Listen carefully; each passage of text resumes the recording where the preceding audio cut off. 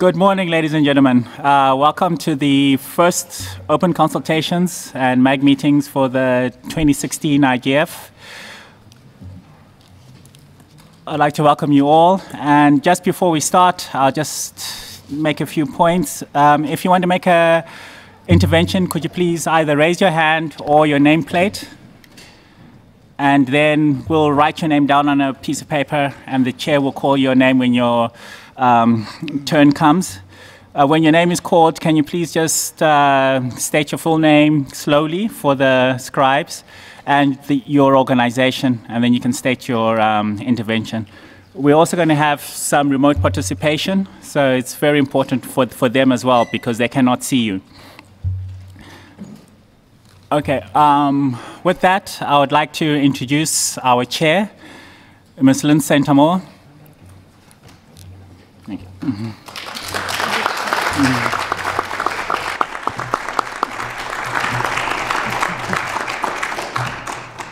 Thank you. As Chengetai just said, my name is Lynn Saint-Amour. I'm chair of the 2016 IGF Multi-Stakeholder Advisory Group. And I'd like to give a warm welcome to everybody here. I just had a volume. Can everybody hear me? Okay, thank you. So this is the first meeting in a series of preparatory sessions for IGF 2016, and I think has already been stated quite a number of times on the list. We're in a slightly compressed timetable due to the events late last year. I'd like to move forward at this point with an adoption of today's agenda. So I know there have been a number of comments on the mailing list. The Secretariat actually informs me that those comments have been taken into account. I think I'd like to make one additional point, and that was that Virat had kindly suggested that we should move the introductions of the MAG members from tomorrow to today, and that would facilitate discussions. I have to say that my concern with doing that is it never takes less than an hour to introduce all the incoming and outgoing MAGs. And from my perspective, that takes away from the open consultation. As it is, we have 6 hours and a very, very full agenda. So I think with everybody's forbearance, what I'd like to do perhaps is just in two waves ask the incoming MAG members to stand up for a moment so that everybody can sort of get a sense of who's here and where they are around the room. And then I'll ask the current MAG members to do the same. And then we will hold the fuller introductions to tomorrow. So I do hope that's okay with the MAG and certainly with Virat, who introduced. Again, my goal is simply to maximize the open community consultation time. So if that's okay, could I ask the incoming MAG members to just stand up for a moment?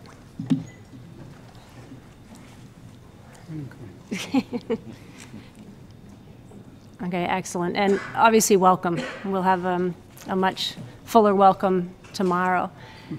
And could I ask the current or returning MAG members?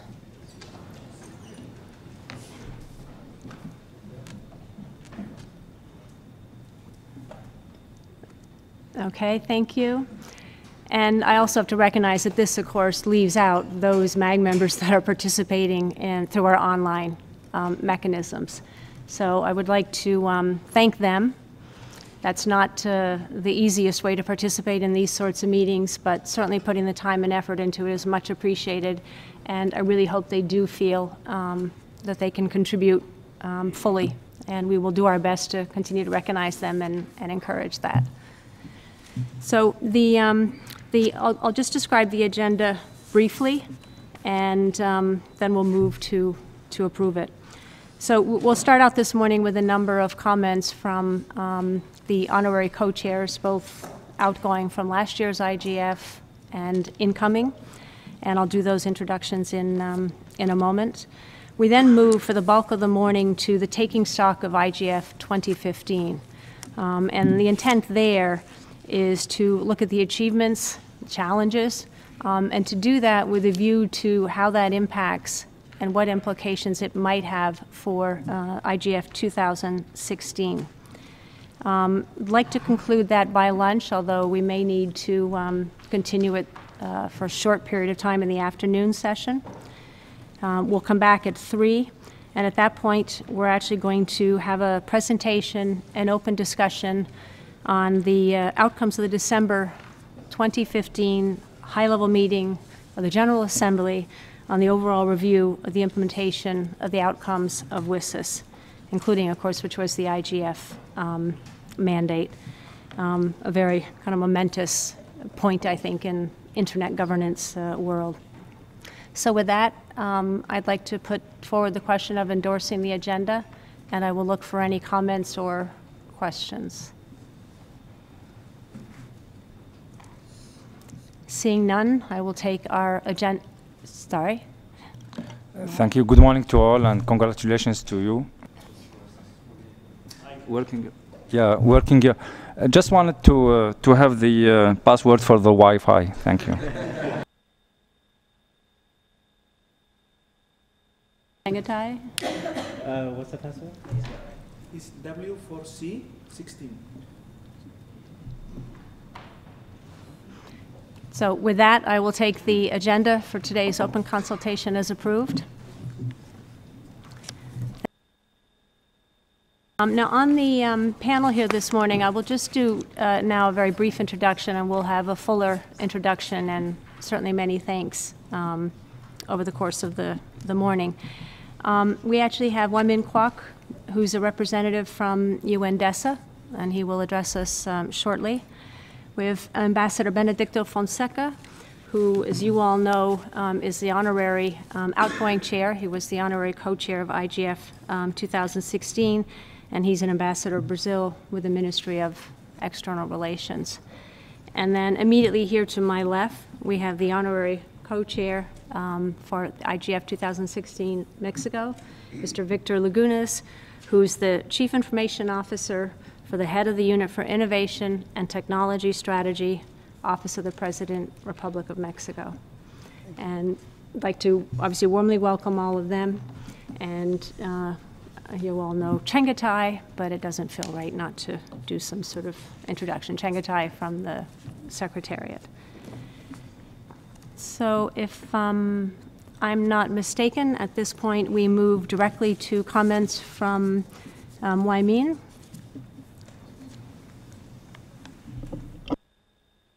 Thank you, Chair. Good morning, everyone. I'm pleased to read this statement on behalf of Mr. Wu Hongpo, Under Secretary General for Economic and Social Affairs. I quote, "On this occasion of the first open consultations and multi-stakeholder advisory group meeting of the 2016 Internet Governance Forum, I would like to extend on behalf of the United Nations Secretary General our warm welcome and greetings to the chairperson and membership of the MEC. I also would want to thank the government of Mexico for hosting the 2016 IGF. Our thanks also go to all MEC members and multi-stakeholders for their past work that have had a profound effect on internet governance today. I also thank Ambassador Yanis Kaklins for his leadership as the MEC chair over the past 2 years. Most of all, I would like to express my deep appreciation to all of you as stakeholders representing the wider global community.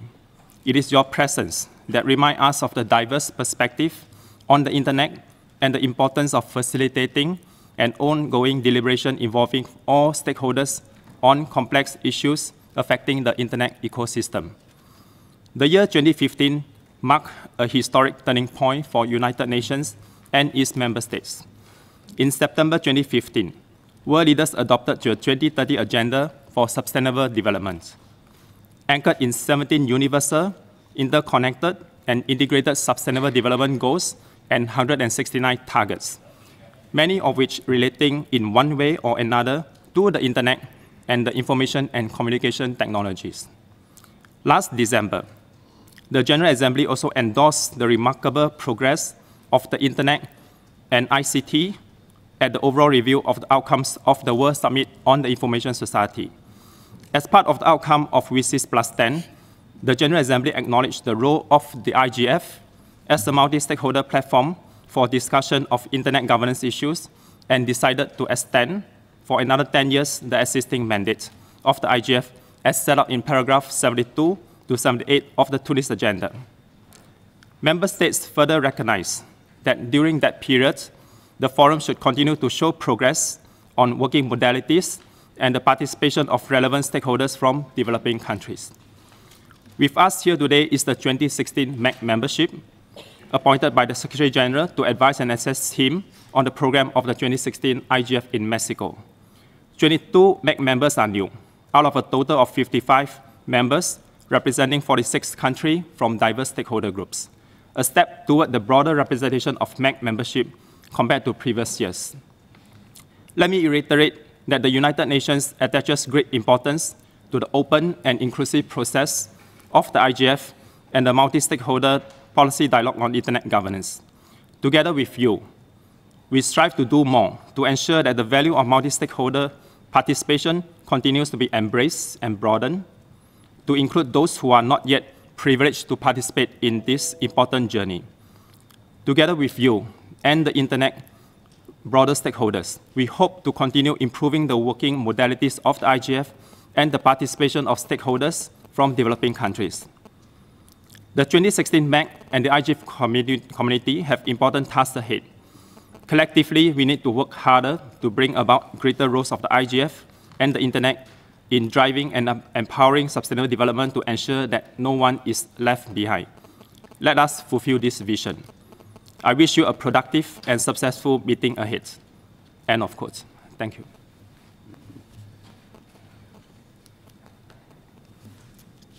Thank you, Wyman. And please pass our regards and thank you to the Undersecretary General. So at this point in the agenda, the calls for a welcome by the MAG chair. I think it's particularly important to recognize all the contributions of the outgoing MAG members. There was a tremendous amount of work last year. I mean, in addition to preparing the program for IGF 2015, there were also an awful lot of other activities associated with the WSIS Plus 10 review that was running in parallel. So that was an additional set of activities which many of the MAG members supported. And I think the success of that work is clear in that the IGF mandate was renewed and not only for a 5-year period, but in fact for an extended period of 10 years. So I'd like to very much recognize and thank all the outgoing MAG members for the contributions, and at the same time welcome the incoming MAG members, of which I say this year's task is no less daunting because of the expectations that I believe are so high given the 10-year renewal. It's a significant roadway ahead of us. It means we should have, I think, high aspirations and big goals to make a difference here. And at the same time, we are working within a slightly compressed time schedule for this year's IGF. But we'll touch on more of those points over the course of the day. I'm, very, very honored to be here as the IGF MAG chair. Congratulations are obviously due to many for getting us so far. I mean, the IGF and certainly every internet governance effort I can think of is best served when it's done in a global, multi-stakeholder effort, and certainly in a teamwork, collaborative environment. Those congratulations extend obviously far beyond the MAG to many individuals, organizations, institutions, community groups that have all supported internet governance activities, and certainly all the intersessional activities that were a part of this greater internet governance ecosystem. The ones that come to mind, of course, are the best practice forums through the IGF, the dynamic coalitions through the IGF, and also the national and regional IGF initiatives. But there are so many other forums out there, whether it's the Wuzhen Summit in China or Net Mondial initiatives that have all contributed to a better, I think, appreciation for internet matters and what they mean. So I think at this point, I'd like to thank UNDESA and the UN Secretary General for the confidence that I believe they showed in the multi-stakeholder processes by appointing for the first time a chair that doesn't come from a government background. And I think it's a very good recognition of all that we've achieved together, and as well as what multi-stakeholder processes can accomplish. It's not a surprise to a lot of us that have worked in these environments for a very, very long time. And particularly when we look at what it took to get the internet here after so many decades, it's a very common way of working in some communities, but not in all communities. So again, I really appreciate the recognition from the UN Secretary General and UNDESA to those processes. I'd also like to specifically thank Chengetai and the IGF Secretariat for all the great work they do day in, day out. They do a great job with, I have to say, surprisingly few resources. And I'm sure they can count on all of us to do what we can to help their efforts as well. This is going to be just as big a lift for them as it is for us with the reduced time frame. And before we pass on to the next agenda item, though, there are a couple of other people I'd like to recognize. We'll come to the hosts of the IGF 2015 and IGF 2016 in a moment. So this isn't passing them by. Perhaps we can think of it more as sort of warming up the crowd. But specifically, I'd like to thank Ambassador Karklins, not only for his very capable chairmanship of the IGF MAG over the last few years, but for all he's done since the very, very earliest days of WSIS. I first met him when he became engaged as the WSIS II PrepCom chair in 2004. And he showed great leadership through that process. He's been at all of the key events in Internet governance since that time. He's participated in roles across many of the Internet community organizations, certainly within ICANN and the GAC. And I know his attention to other entities and other communities in this Internet governance ecosystem has been much, much appreciated. Personally, I and the tech community owe Ambassador Karklins a lot, just as frankly we owe Nitin Desai and Marcus Kumar a lot. Because when we started engaging in these processes, in fact, there were 3 communities that were recognized within the UN system. And the Internet technical community, those organizations that are responsible for the management of a lot of the critical infrastructure, were not necessarily a natural home in those other communities. And they found ways to include us, to ensure we had a voice. And the result of those discussions and those processes is in fact what gave us the 4th stakeholder community, if you will, in this IGF system. So, you know, Giannis, Nitin, and Marcus as well, as far as that goes, they found a way for all voices to be heard. They did that by being open to new ideas, new people, new organizations.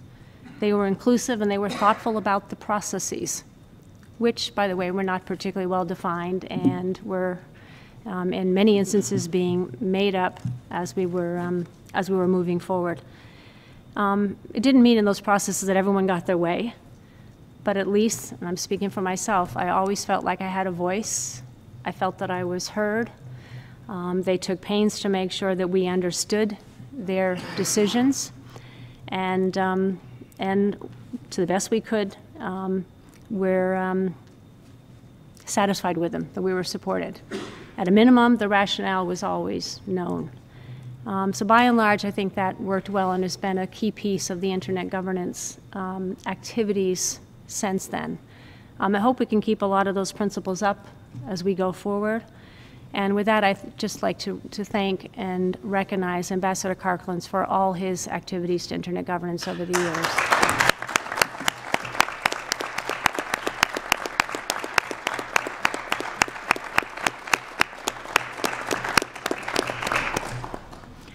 He has been very supportive of me in this role. I've worked with him for a very, very long time. He has said he would make himself available as needed to support me, and I greatly appreciate that.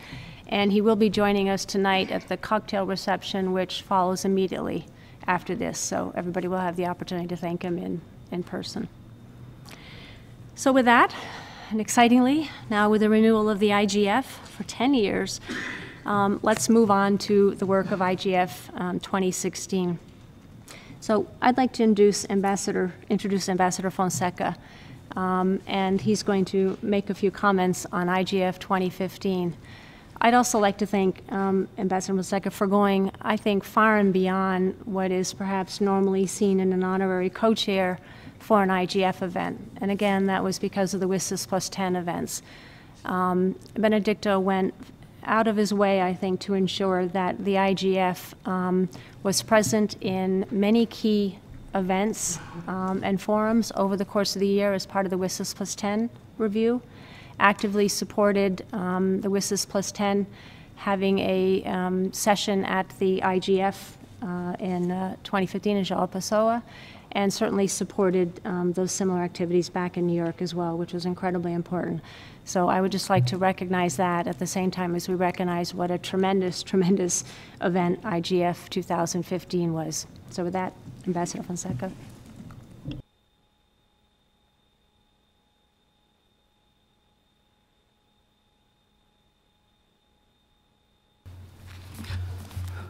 Good morning to everyone, and thank you, Lynn, for those very kind words.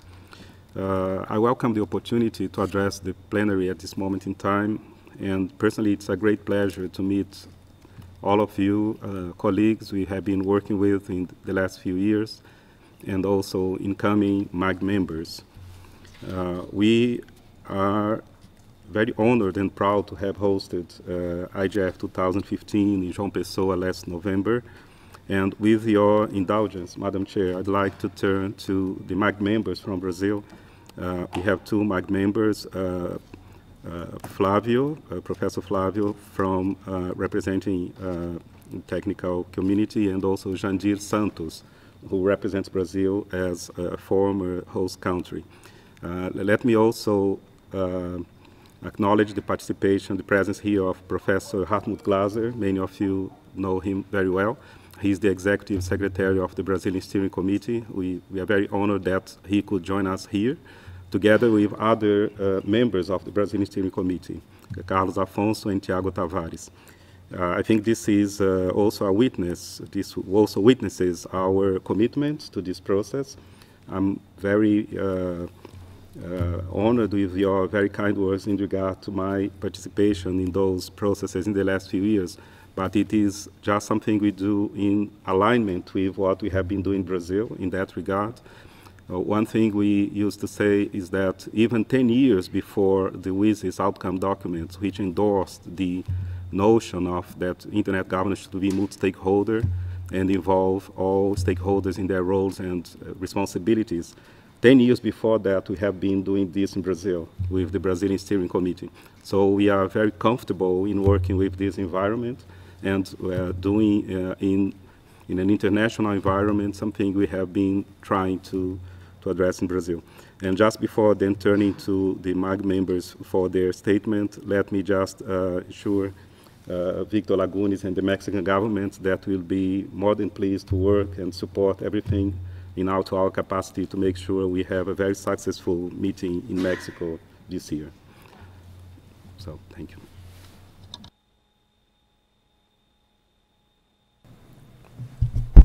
Thank you, Ambassador, Madam Chair. On behalf of the host country of the 2015 IGF, let me reiterate the satisfaction of the government of Brazil for having hosted this memorable event. The 10th IGF took place during an important time for the future of internet governance. It happened amidst several key processes. The WSIS Plus 10 process, in which IGF own extension was decided, the IANA transition, seen by many as an important test for the multi-stakeholder model as a whole, and in the wake of the adoption of the 2030 Agenda for Sustainable Development. As you know, more than 2,400 registered participants from over 116 countries attended the meeting, with thousands participating online. The overarching theme for the IGF 2015, Evolution of the Internet Governance, Empowering Sustainable Development, was chosen mainly because of the United Nations General Assembly at the time had just adopted the 2030 Agenda for the Sustainable Development. It's important to remember that. Output-oriented debates and discussions during the 4-day meeting addressed both opportunities and challenges under different sub-themes. The meeting hosted more than 150 sessions throughout the week and provided the broader IGF community an opportunity to contribute on a variety of significant outcomes. Among the main highlights, Madam Chair, let me name just a few. IGF 2015 was planned in consultation with the Brazilian government in accordance with the guidance provided by the MAG. Let me recall that in Brazil, the preparatory work, both in terms of logistics and substance, was carried out by the Brazilian Internet Steering Committee, as mentioned by Ambassador Fonseca. In line with the CSTD working group recommendations, the IGF demonstrated its capacity to produce tangible outcomes within multi-stakeholder collaboration frameworks. Let me mention just one of them, the policy options for connecting the next billion process. Produce a tangible and community-driven bottom-up IGF output.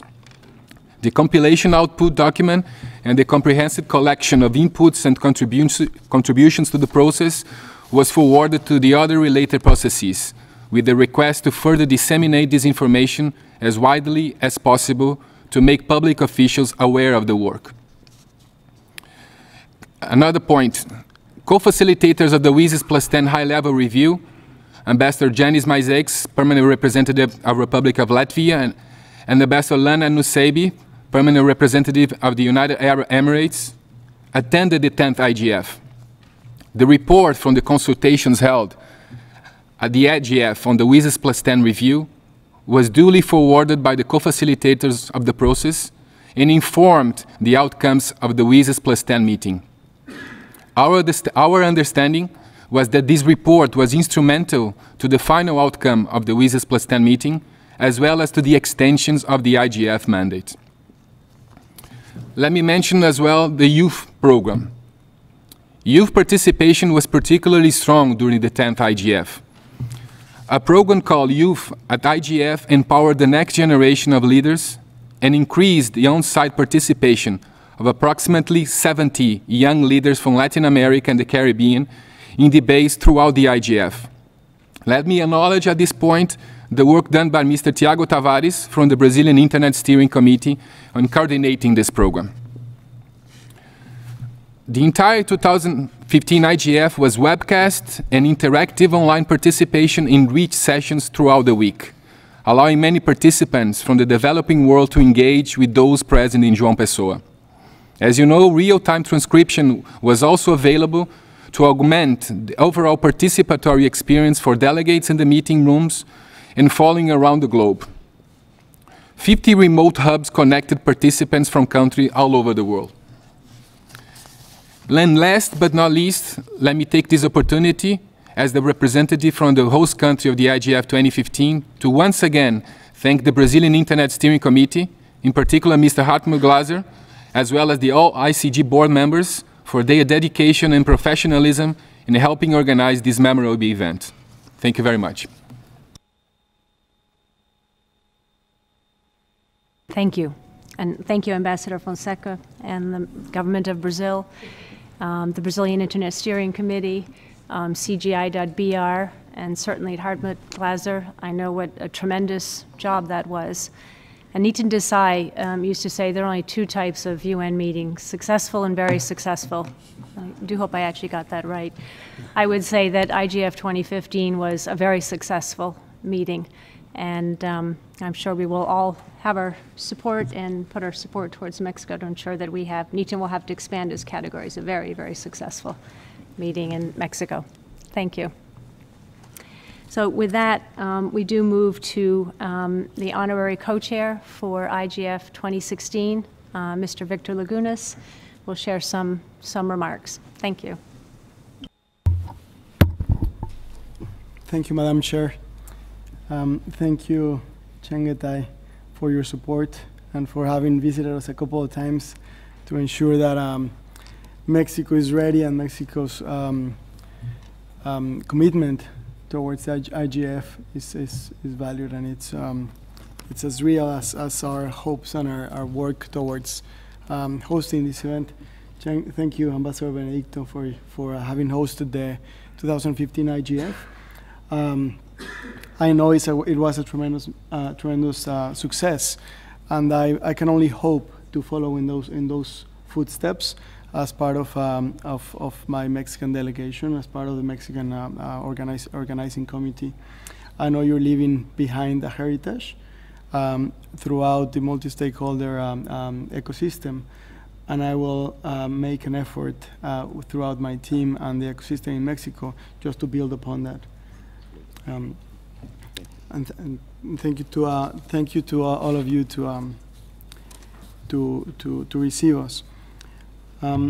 Today, really, I have the opportunity to represent the federal government, the Mexican federal government, to host the next Internet Governance Forum meeting. I would like to raise our appreciation to UNDESA and the IGF Secretariat and the multi-stakeholder Internet community for all the support and involvement in the preparation process. Internet has become an extremely powerful tool to democratize access to information, enable public and private digital services, and enable human rights to promote freedom of expression. In short, to create a more equal society through the achievement of sustainable development goals and the WSIS action items. During the WSIS Plus 10 process, Mexico, along with the international community, agreed to renew the IGF mandate for another 10 years. This is a pure sign of confidence on the strength of the multi-stakeholder cooperation. At the same time, the renewal of the mandate is an opportunity to reinforce the IGF and better reflect all the amazing work of the multi-stakeholder community. Mexico is truly committed to the IGF principles and values and has proven this within the national and international fora. We have a presentation that we're working towards tomorrow agenda. We actually believe that we should share it with you today.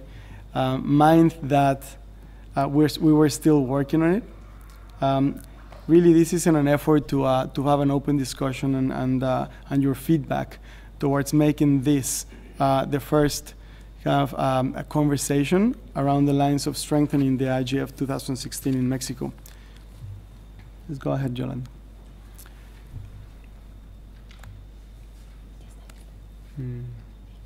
Yeah. So our goal really is to host the best IGF that we can host, and this is really to build upon the last 10 iterations. We can only, as I said, hope to strengthen what happened in Brazil in João Pessoa, and the reality is that Mexico is quite thrilled, quite excited. The community and the ecosystem in Mexico is ready. We've hosted the regional IGF last year, tremendous success, as well as the ELAC forum, with a lot of inertia and a lot of conversations happening, not around the technical lines, but also around the human rights issues that have been making inroads more and more into the internet ecosystem.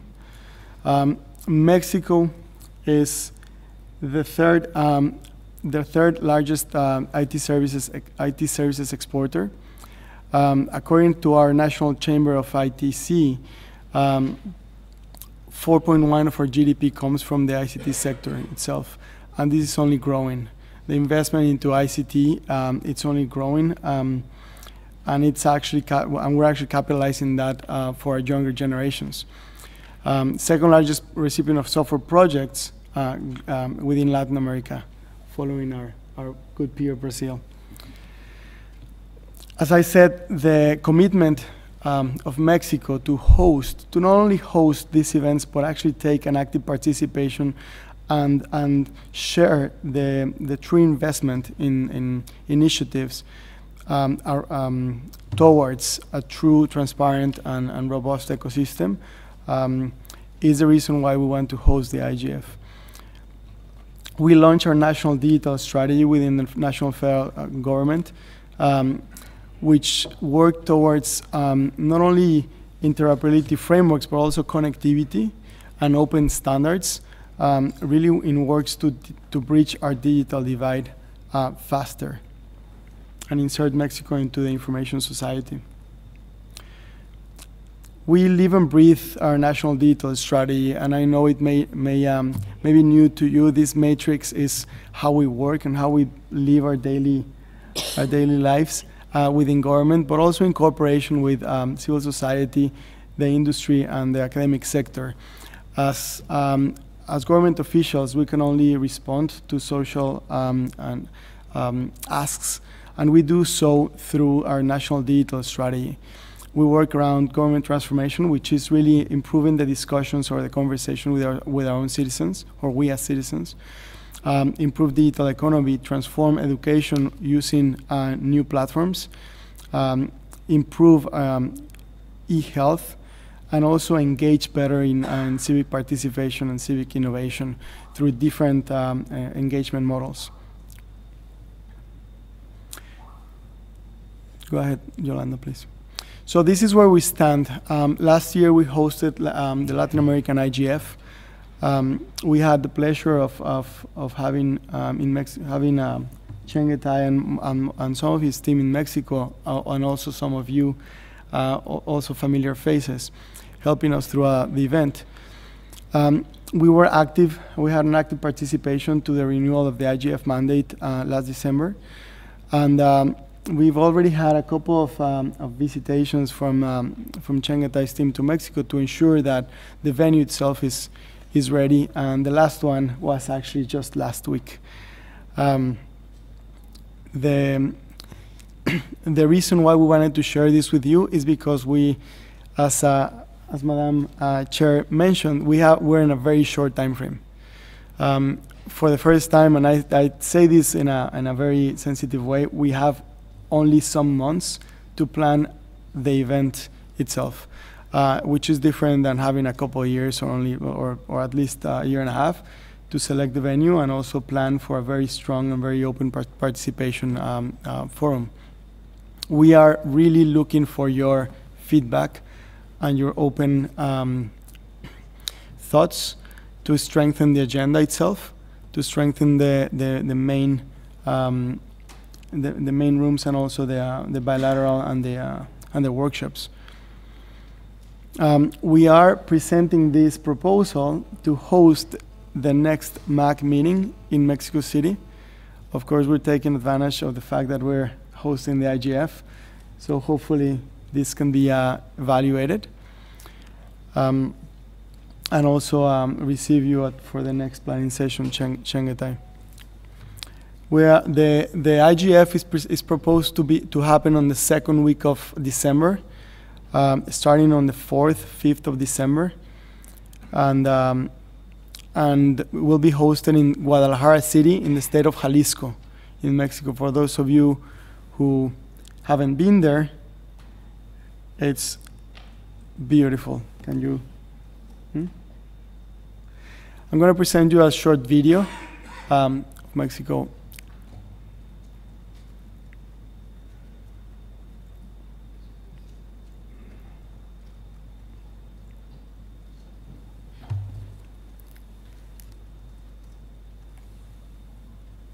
No noise, no sound. Yes, sound.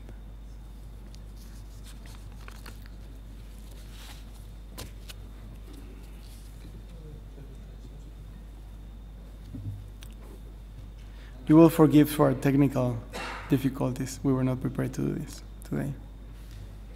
It's quite explanatory stuff. I know.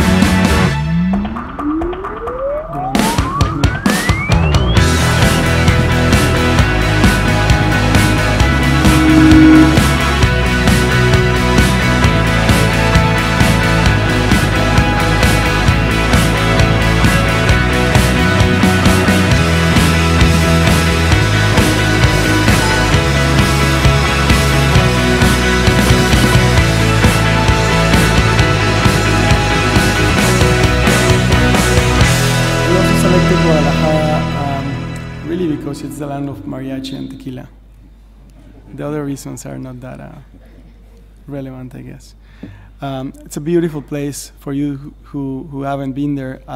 It really represents the core of what Mexico is in terms of food, in terms of cultural heritage, and also it's one of the largest ICT hubs in Mexico today, with the largest investments with global companies and also innovation and entrepreneurial initiatives.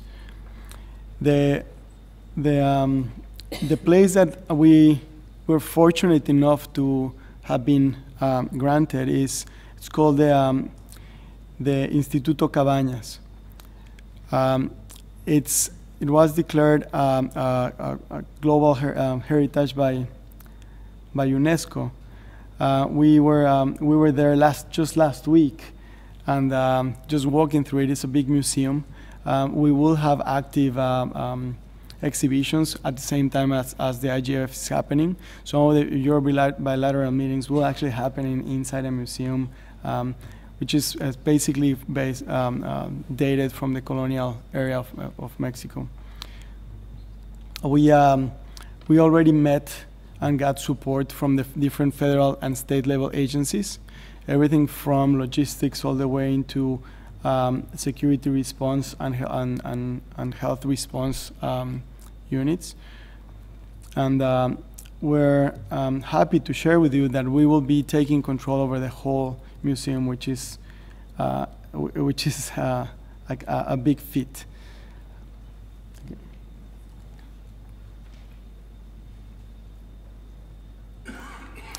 We had to move the meeting to start on the first week of December, second week of December, based on the different international events that were happening on the month of November. I do hope that this doesn't go into your December holiday planned vacation. Right. We're sharing with you a couple of photographs of the venue itself. We will have some open spaces as well as some closed ones for engaging and active participation.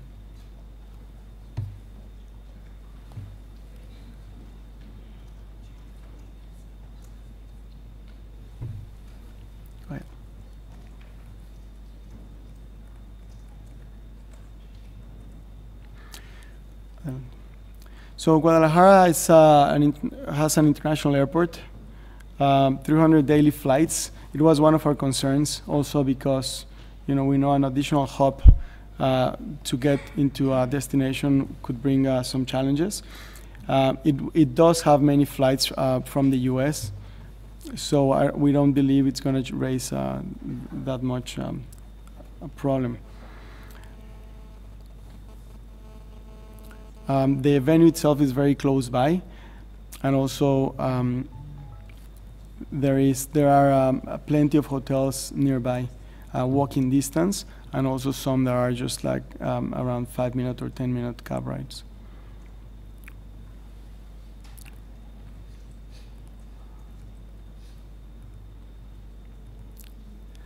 As I said, last week we walked actually the neighborhood.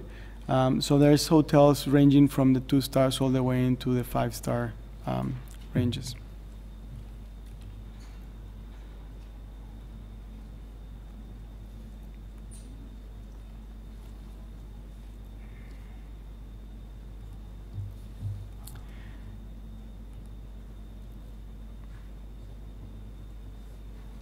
We're working with our Foreign Affairs Ministry to ensure that we can plan to have a very complete quorum. We know that the event itself will have delegations from most countries, so we will plan in advance towards making that happen and having and not have a challenge in the days closer to the event. We are planning to have the website ready for tomorrow. We already have the domain selected, but we're actually planning to present that or launch it tomorrow. Guadalajara itself has hosted many different international meetings and forums for this size already, so we feel confident that this will not present an issue for the forum and the venue itself.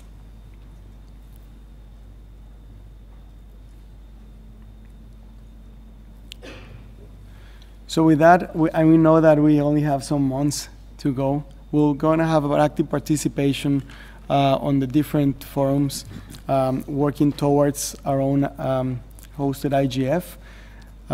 If you do have some feedback, some comments in the ways of ensuring that we really strengthen the Mexico's 2016 IGF, you're more than welcome. We will be receiving them gladly and incorporate that into the agenda. Thank you.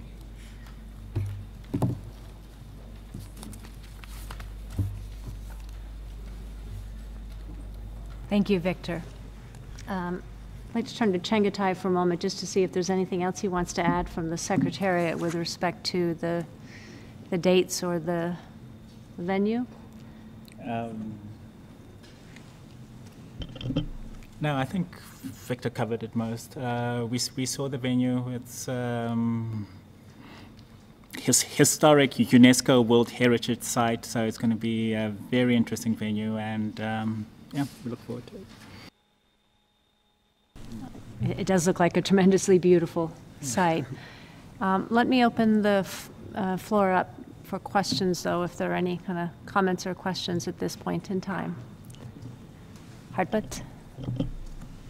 For us Brazilians, there will not be a need for a visa.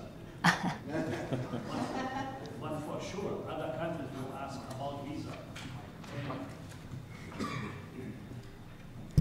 Okay, so the question is, will Mexico offer free visa fees or not?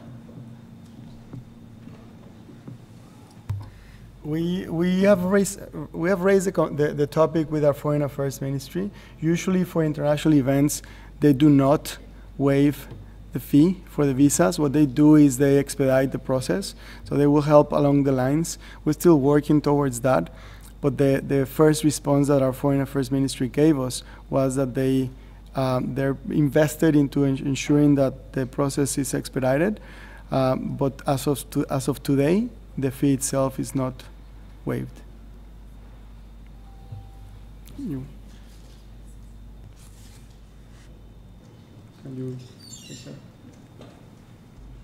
And just to add to that comment, with many countries, and the list of the countries will be on the website available tomorrow, do not require a visa, or in many other countries we do have arrangements for visa waivers. So we're going to make sure that we have available the entire list of countries that have agreements with Mexico, and we're going to keep working with our Foreign Affairs Office to make sure that we have an expedite process on those countries that requires visa.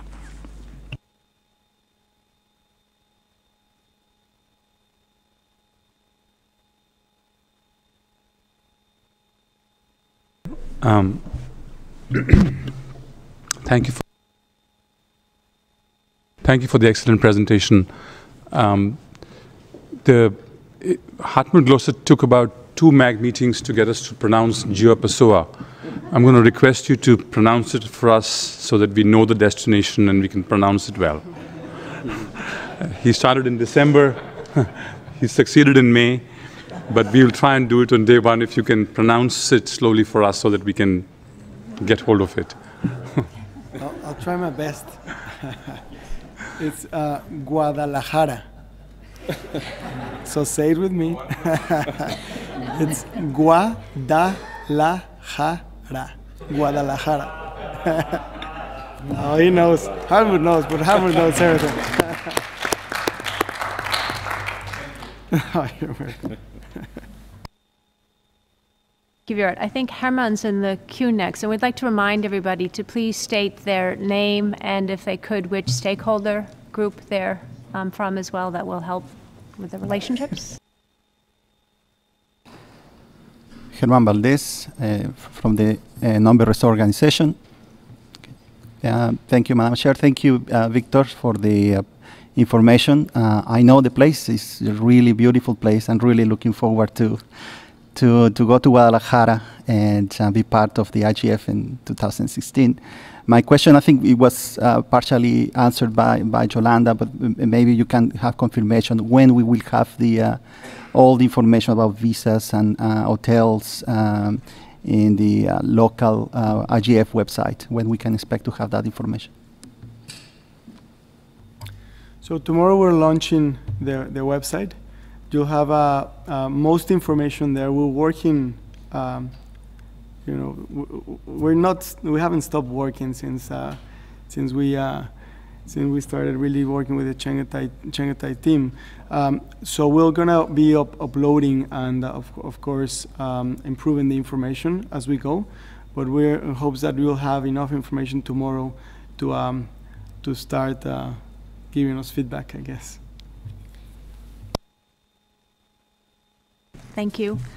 Omar is next, and before I go to him, I want to remind everybody that this is in fact the open community consultation, so everybody is very warmly invited to speak. This is not just the forum for the MAG members, and in fact when we move into the later sessions we will prioritize non-MAG members' participation ahead. Again, it is the open community, so everybody should feel free to comment. Omar?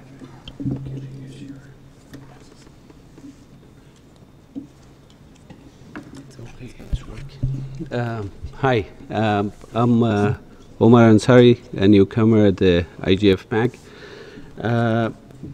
You proposed the second MAG to be held at the Mexico City, and the event is at the Guadalajara. I suggest it would be better if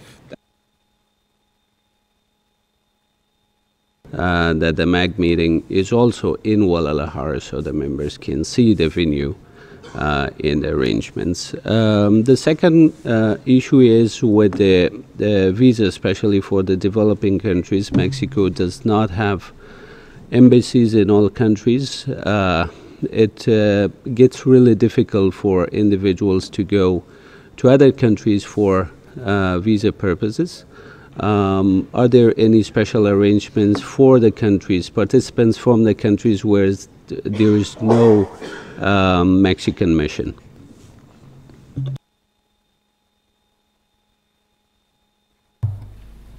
So as I mentioned, we have full support of our Foreign Affairs Ministry. We have around 120 embassies and consulates. Of course, most of them are located within the U.S. Yet we do have global presence. You're right, we don't have consulates and embassies in all countries. We do have the process to expedite that. There's many things that can be done remotely or online, but then again, to receive the visa, it has to be face-to-face within the closest consulate. Our investment there is to ensure that that happens in a fast way, in an expedited process. And we take your comment around the MAG being hosted in Guadalajara face value. We can in here, I guess, decide if that's a point that we can actually pursue, whether it's best to host it in Mexico City or in Guadalajara. But thank you. Thank you. Segun?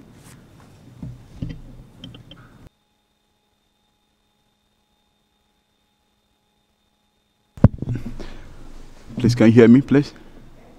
Okay.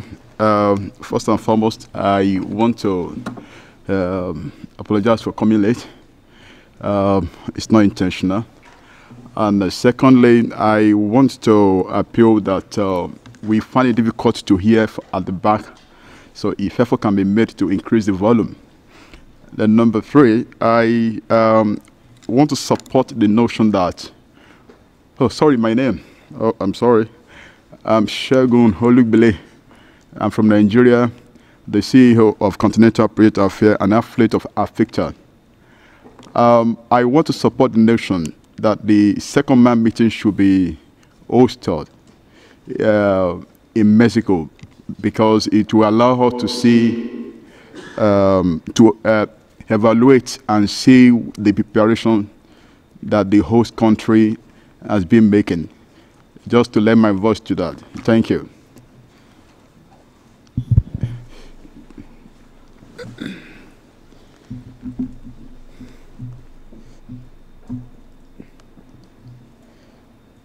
Thank you, Segun, and thank you for the comment on the volume. I think it has given quite a number of people some problems, so hopefully that can be addressed here. The next speaker is Morad. Please, you have the floor. Okay. Thank you, Chair.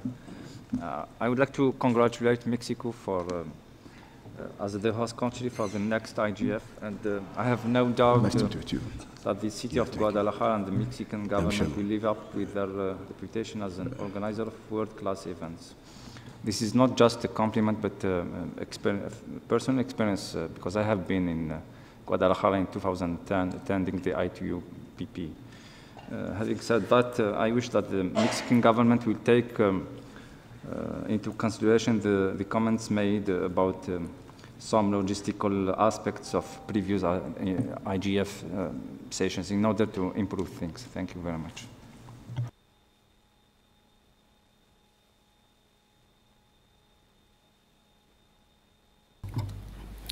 Of course, and thank you for your comments. We've been reviewing the feedback recent from the 2015 IGF, and really it's a learning experience.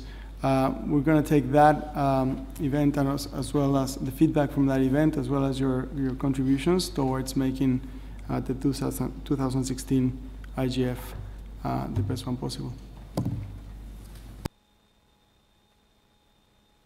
Marilyn Cade, you have the floor.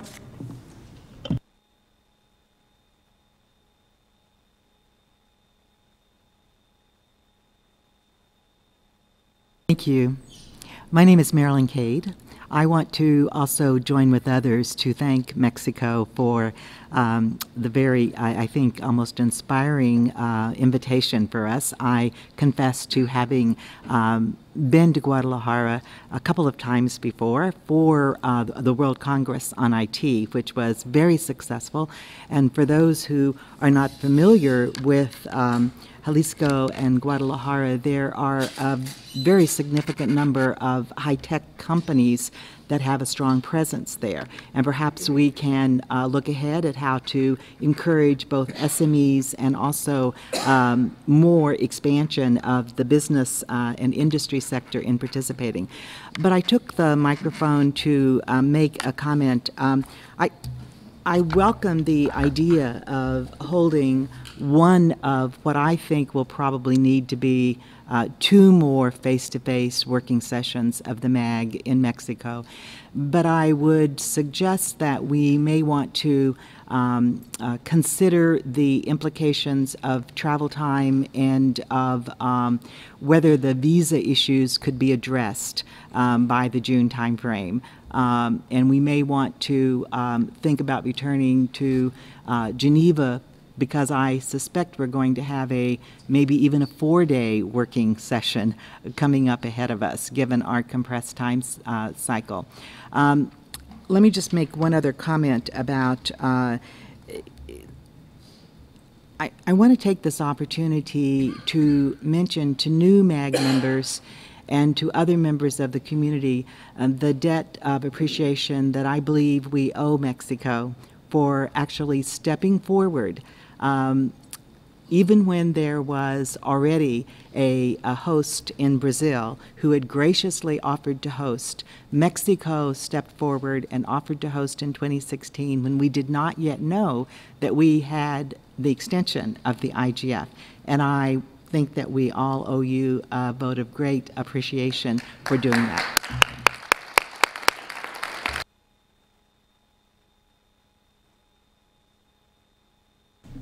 Thank you, Marilyn. That was well recalled. And if I'm not mistaken, actually, in March of last year, Mexico was the government that put forward the proposal in the WSIS plus 10 process for an extension of the IGF mandate as well. So I forgot to mention that earlier in my comments, but that was much appreciated. Next, I think we have Mark in the queue. Yes, thank you, Lynn. Good morning, everybody. Appreciation, first of all, for your taking over the chair of the MAG. Congratulations to you for that. Thank you very much, Mr. Lagunas, for your presentation and for demonstrating Mexico's commitment to the multi-stakeholder model and the IGF in particular. And I very much endorse Marilyn's comments. Mexico has been a very strong voice, and it's been much appreciated. UK government is very supportive of the IGF, and we welcomed very much Mexico offering to host IGF 11 this year, and we look forward to participating actively in Guadalajara. Hopefully I've got that right. My question is with regard to the week's schedule, in particular what's now the convention of having day zero events, which would be on the 5th of December, and in particular whether you can say anything more about the likelihood of a host country forum for government ministers and high-level officials and also VIPs from the industry as to whether this would be a multi-stakeholder forum which we can then alert to our ministers and stakeholders in the UK and in Europe and elsewhere, of course. Is there anything further you can say about the likely schedule for the 5th? Thank you very much. Thank you for your comment. What we can share today is, in summary, is yes, we would very much like to have a high-level ministerial meeting. Taking the comments from the 2015 IGF, I understand that there was some feedback around having the day zero moved into either mid-IGF or the latter part of the IGF. To ensure that our ministerial delegations take advantage already on the lessons learned, or already the summary is provided by the IGF workshops themselves. Really, I think it's open discussion today, and we'll be welcoming your feedback as to ensure whether we do want to host it as a day zero, meaning before the inaugural day, or whether we push the high-level meeting some days after the inaugural speech. As to the industry VIPs and so on, we're very much considering it as well. We do have a strong presence, of course, in Mexico for global companies that are very much invested and taking advantage of what the internet provides. And we do believe we can actually have a very big quorum of industry VIPs coming, or industry champions or leaders coming into Mexico to share with us and collaborate with us in the discussions. Thank you, Victor. I think at this point, Ambassador Fonseca would like to say a few words, and then the last question was probably a good segue to the next session. The next session would actually look at IGF 2015, take stock, and again, that is supposed to inform our discussions for 2015.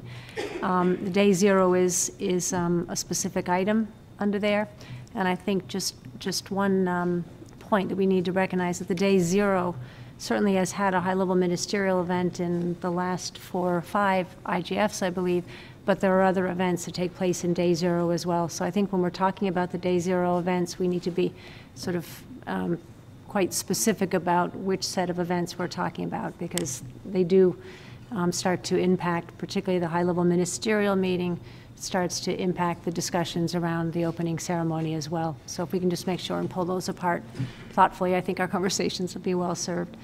But Ambassador Fonseca? Thank you, Madam Chair. And just very briefly to go back to what Marilyn has initially stated, and yourself as well. I think it's very important to acknowledge the very important impact that the announcement made by Mexico early last year on its intention to host the IGF this year in the context of the WIS Plus 10 negotiations. We followed very closely those negotiations in New York, and I followed the last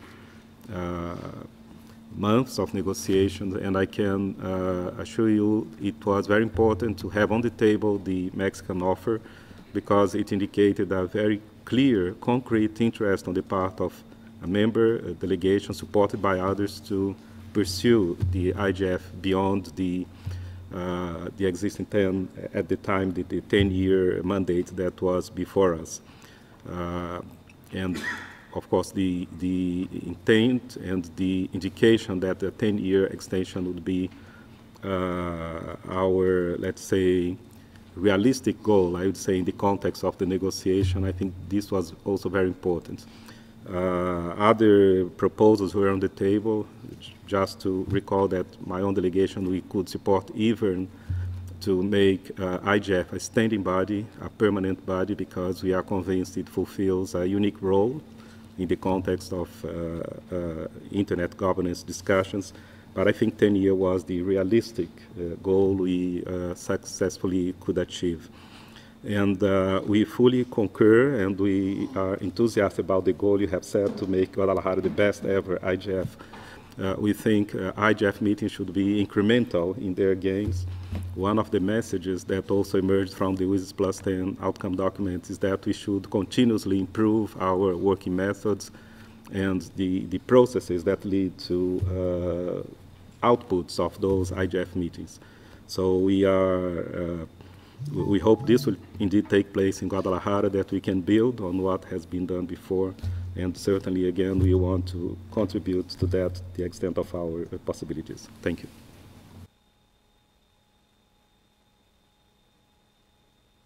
Those were very important points and worthy of reiterating some of the earlier ones as well. So I think we have Lee in the queue, and then we'll move to the next agenda item. Thank you very much, Madam Chair.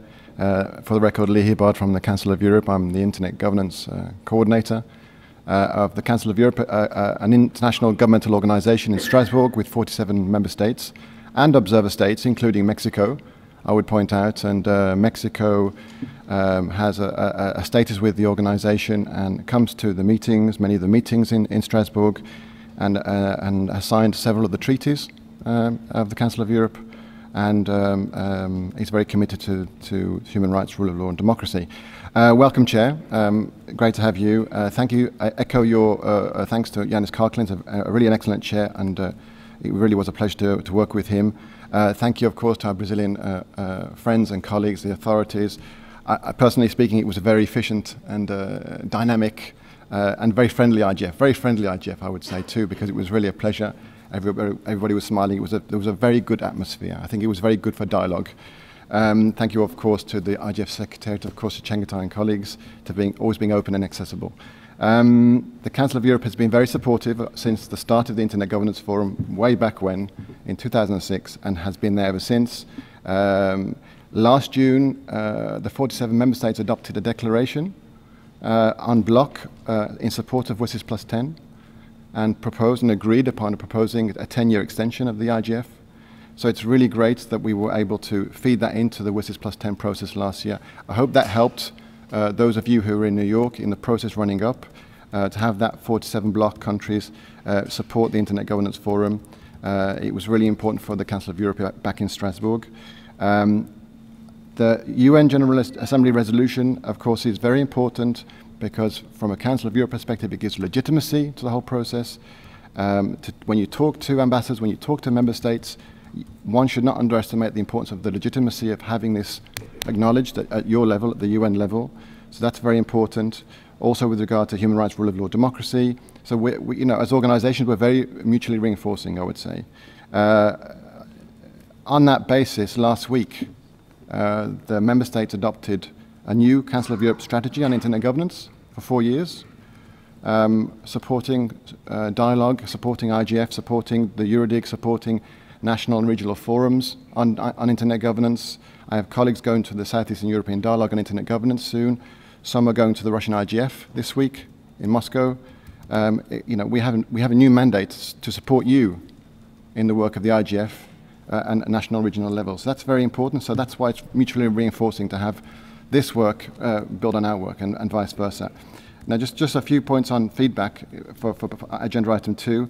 Again, it was a great pleasure to see so many stakeholders that you mentioned, Madam Chair, especially youth. Of course, we can only welcome that and encourage that.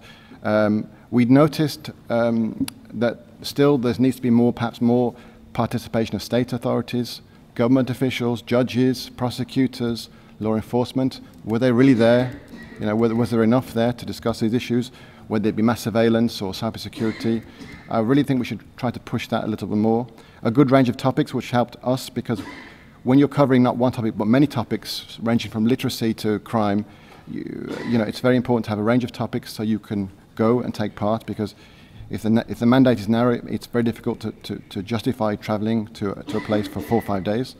I would underline the access to VIPs, such as the UN Special Rapporteurs, David Kay, Joe Kanatachi, etc. Very important, because it's very important that we can talk to these people on the side of meetings and also have them in meetings. Very important to have their, to get VIPs, our own VIPs there to talk and to network, etc. We had a couple of open forums, one which was a joint open forum with the UNHCHR, the OHCHR, which could have had better participation. I think there's a problem of signposting, of perhaps needing, I think I would seek help from you, from the Secretariat, to know how to better communicate these forums, which are generic, so that we can get more participation. I would say that one of the meeting rooms was so noisy we had to put our headphones on to speak. But still, it was still very good. Perhaps too many panelists sometimes still in different events. The opening ceremony, the length and the style, does it fit with the spirit of Internet Governance Dialogue? And workshop planning was sometimes last minute, but planning is also, you've said, very important. And finally, I would say that what you said, Chair, which is that things like the policy options work, the work in which we've written things down and analysed issues, is very important. More analysis is, of course, very welcome, very much needed. It helps us to disseminate in our own networks and show the gravitas of the work that's being done. It's very easy to scratch the surface on issues and to go round and round and round, but effectively I think it's very important to go down and drill down more, and if we can demonstrate that over the next years, that we can really do in-depth analysis, I think we're on the right track. Thank you.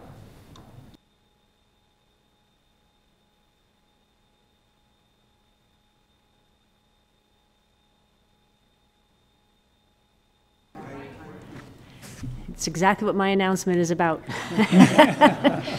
We've actually been informed that the norm for this room is that you need to wear your headsets in order to hear properly. That is the way the sound system is actually managed. So they're doing what they can to get the volume to a level, but if you're not hearing properly, please wear your headsets. There is translation.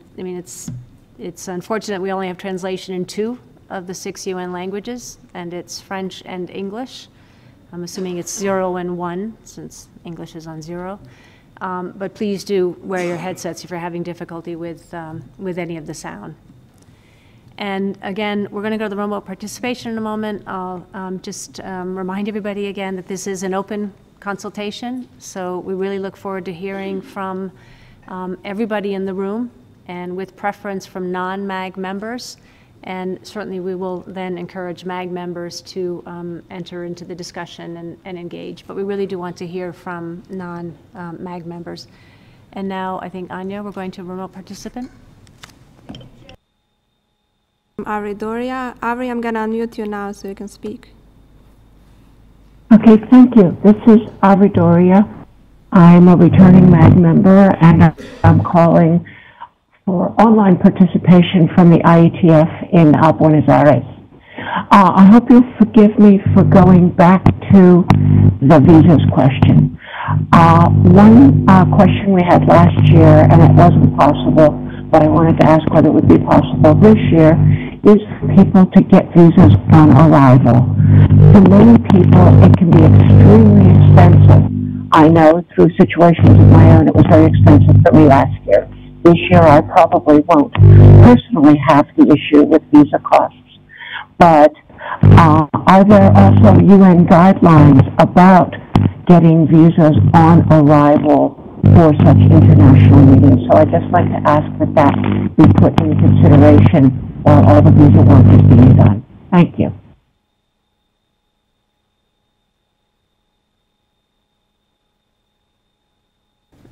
Victor or Yolanda, any?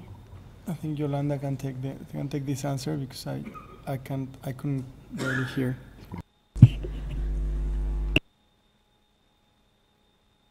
We're going to make sure that all the requests regarding visa recommendations and inquiries from the attendants and this open consultation are going to be taken forward to our Foreign Affairs Minister.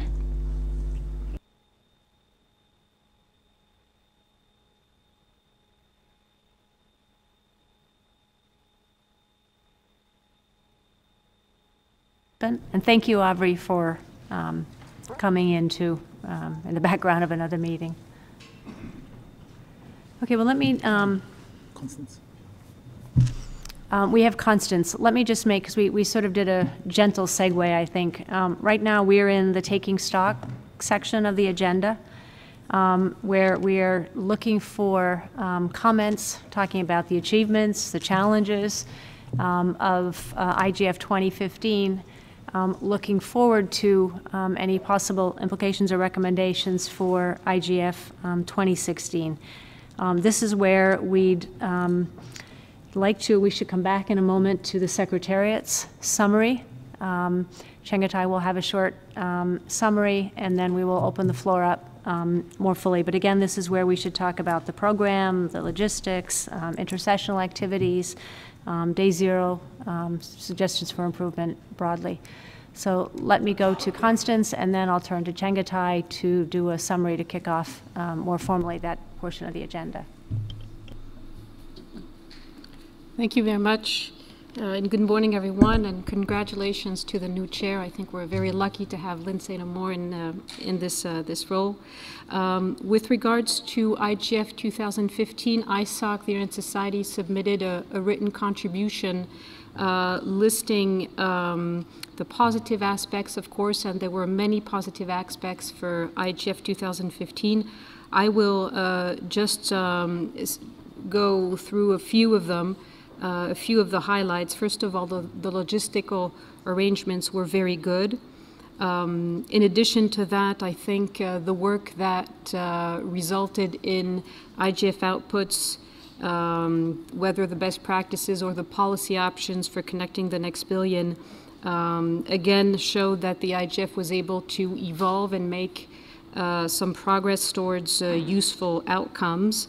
I think Vinsurf actually concluded the main session on IGF intersessional activities, saying it was the most useful thing the IGF had done in 10 years. So I think it's useful thinking about 2016, about ways how to continue and improve these IGF intersessional activities.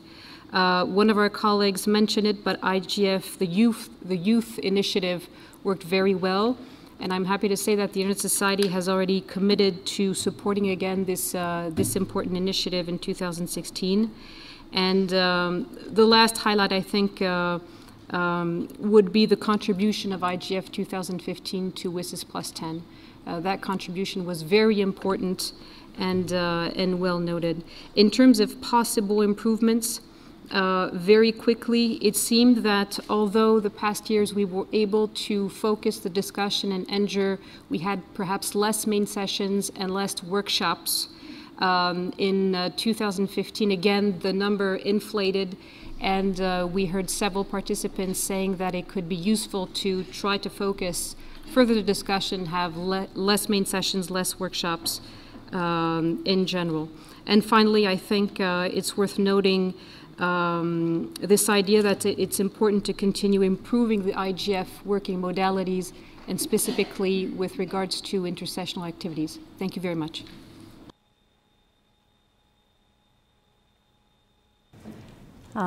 So with that, I think we'll move to formally introduce this agenda item, have Chengetai go through a short summary, and then we'll come back to the queue. We have Virat and Cheryl in the queue at the moment. Thank you, Chair. So I'm just going to summarize the summary, the synthesis paper that the Secretariat did from the total of 28 contributions that we received when we made a call for the stocks taking session. The purpose of the synthesis paper as well and my summary is so that we don't repeat because many of the papers said more or less the same things, so we just want to shorten the amount of time that we have to discuss this. So to start off with, most of the contributions express their deep appreciation to the Brazilian hosts for their hospitality during the 10th IGF, as well as for providing an excellent venue and supporting team on the ground in João Pessoa. I think none of us can dispute that this was one of the best organized IGFs that we've had. It was also emphasized that the IGF 2015 was very easy to navigate and the simplified naming of the rooms was very much appreciated. Also, the selection of food offered for all tastes and all dietary needs. And the staff of the conference center were outstanding. So thank you to Brazil for that. Many contributions also thanked UNDESA, the IGF Secretariat and the Multistakeholder Advisory Group for their efforts in planning the IGF event and developing its program, and also the MAG Chair, Janus Karklins, for his guidance and leadership throughout the preparation process. I'll skip those. I think those are fine. As Constance has said already, many lauded the enhanced participation from the youth and also the special programs that were made for youth participation. A number of efforts noted in appreciation their efforts to continually improve the workshops. Some particularly noted that the 2015 worked to help the community submit workshop proposals by clarifying the proposal criteria and developing guidelines that were translated into several languages to help by community volunteers. This simple step helped a lot for the quality of the workshops that were submitted, especially from developing countries. Other contributions, however, noted that there were too many workshops at the IGF and some workshops were duplicative in content and had limited speakers. Some say that it was better to combine them, and just a comment from me, we always have this, shall we merge workshops, and it's an ongoing discussion, the value of merging these workshops together. Having fewer workshops with clearer criteria for accepting workshop proposals. Many contributions appreciated the 2015 intersessional work program, which resulted in community-driven production of helpful resources on internet policy issues for the benefit of any stakeholder interested in the various topics that they addressed. Representatives from many IGF dynamic coalitions also expressed their appreciation for the establishment of a main session for dynamic coalitions at the 2015 IGF, and said this significant and timely step helped towards creating a more formal link between these self-organizing thematic groups and the IGF as a larger process. There were some comments say that the main sessions would have benefited from a more interactive communication from moderators, as sessions often devolved into roundtables or speeches. Moderated question and answer sessions within panels, in addition to audience question and answer sessions, should be encouraged. Other contributions suggested that better criteria should be set for main sessions and there should be fewer speakers to promote a more interactive discussion. Some say that the IGF should push for a more fact-based sessions and promote non-ideological discussions on different issues. In some cases, there were examples of zero rating and net neutrality. where it has been agreed that more research is needed to be done, the sessions should focus more on the research and tangible results rather than ideologies and perceived results. And then going on to suggestions and recommendations, looking forward to IGF in the 11th IGF. The MAG should address the process of main session organization and the process of which main session topics are determined and the session program developed.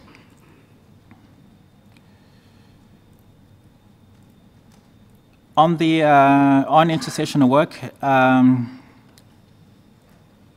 that the intersessional work should be included in the annual IGF meeting forward, and it should be consistent with the IGF principles. This means providing enhanced guidelines on intersessional work and also monitoring from the IGF that it takes place throughout the year. Certain rules and policies procedures should be made about such work and should be universally known as a prerequisite. Many inputs also noted the growing interest and activity in the national and regional IGF initiatives and recognized the efforts that have been made to bring the ideas from these initiatives into the global IGF, especially with the intersessional work. And it was stressed that connecting conversations at different levels of the IGF ecosystem should continue in order to enrich the global dialogue and contribute to ongoing internet governance discussions at the domestic and regional levels. Some contributions suggested that the workshop and main session proposals and report forms should be reassessed. It was stated that workshops and main sessions should do three things: enlighten the audience through informed discussions, address related challenges and/or identify opportunities, and three, bring the discussion to a point where ways forward might be agreed upon. Some inputs recommended to reduce the number of main sessions to 4 or 5 maximum, and suggested to avoid holding them in conjunction with other sessions. Best practice forums and other stakeholders involved in the day-to-day best practice forum work recommended that each best practice forum have the ability to decide its own methods and approaches, and this was deemed to be very valuable and contributed to the success of the best practice forums. Best practice forum work should continue for the 2016 IGF as well. Regarding thematic elements of the IGF program, some inputs noted that the MAG process has matured to allow a more progressive and deeper conversations about particular topics, as well as accommodate timely hot-button topics. Both types of conversations are valuable attributes to the IGF, and it was said in this regard, one thing that the MAG to consider is to begin the process towards IGF Mexico in how better to reflect bottom-up community input into the sub-theme development process. Another side comment from me, I think we have done this, we have started doing this at the moment with the input from the regional and national IGFs into the themes and sub-themes. One suggestion was that the sub-themes of the 2016 should be determined based upon subject areas of workshop proposals as submitted by community rather than designed in advance by the MAG. So a bottom-up process that we receive the workshops first and then come about defining the themes and sub-themes from those submissions. One input suggested that consideration for the theme, okay, these are just themes for the 2016, I'll just skip that. We'll just leave that for further discussions. And then we had general comments about visa processing varied from country to country, but reinforced the importance of the location and dates of the IGF being communicated sufficiently in advance of the conference so that to help with participants getting the visa. And also that the more information should be made available in the IGF website and also the host country websites to allow people to plan ahead. Many contributions stress that the efforts to improve the working methods of the MAG should continue into 2016, in line with the recommendations made by the Commission on Science and Technology for Development Working Group on Improvements of Internet Governance, and in light of the General Assembly's recent call for accelerated implementation of these recommendations. There was also an input that commented on day zero, and that it now seemed to be an integral part of the IGF, and there was need for a discussion on the MAG role in day zero event selection, and also transparency on the events. For dynamic coalitions, representatives from many of the IGF dynamic coalitions proposed an idea for a dynamic coalition coordination group to be created, made up of members which will be selected from each of the individual dynamic coalitions. And this group could communicate and coordinate between the DCs and the IGF Secretariat, and between the DCs and the MAG.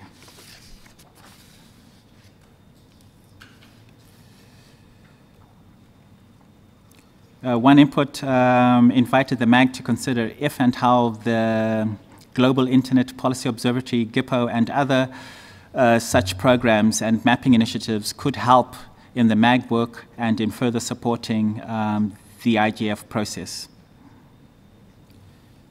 It was also suggested that the main outcome documents produced by the IGF should be translated into all UN official languages to ensure a broader outreach.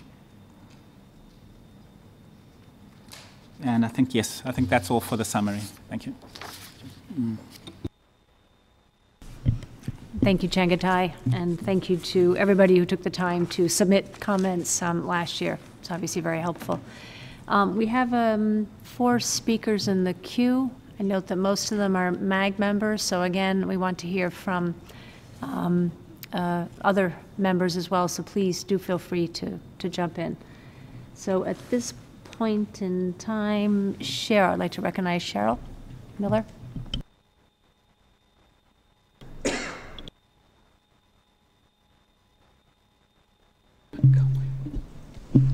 Thank you, Madam Chair. Sorry, I'm just getting used to these microphones. For those who don't know me, my name is Cheryl Miller, and I'm with the business community.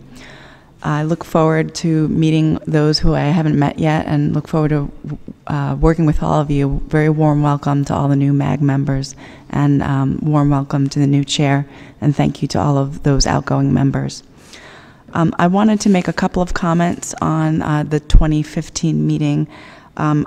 Actually, I think it was Lee that mentioned the friendliness of the meeting last year, and I couldn't agree more. And I think in part what contributed to that was sort of the construction of the IGF village.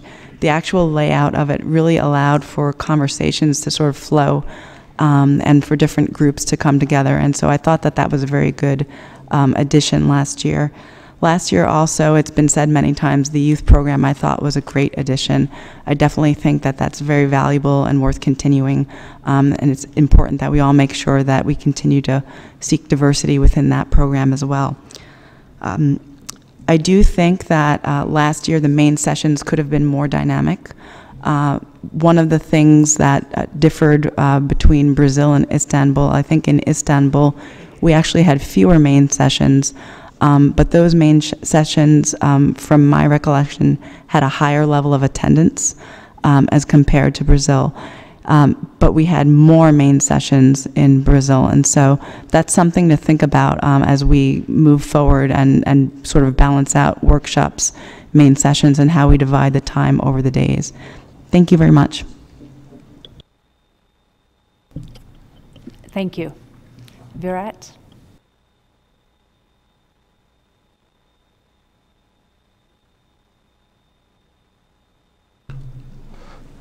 Thank you, Madam Chair. My name is Virat Bhatia. I also represent the business community. I couldn't travel to GEO Pessoa for personal reasons, but watched the sessions very carefully remotely.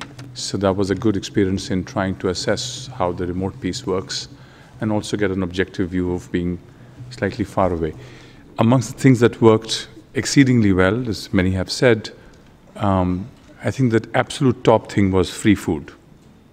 I want the hosts to record and the new host to record that nothing pleases people and delegates than free food and food available in plenty. And so, we can go back to Baku, Bali, wherever you want to go. That really works well. So think about it, but I just wanted to place that one comment that came to people who traveled back, and good food and easily available, easily accessible. So that was one thing that nobody was running for coupons and stuff like that.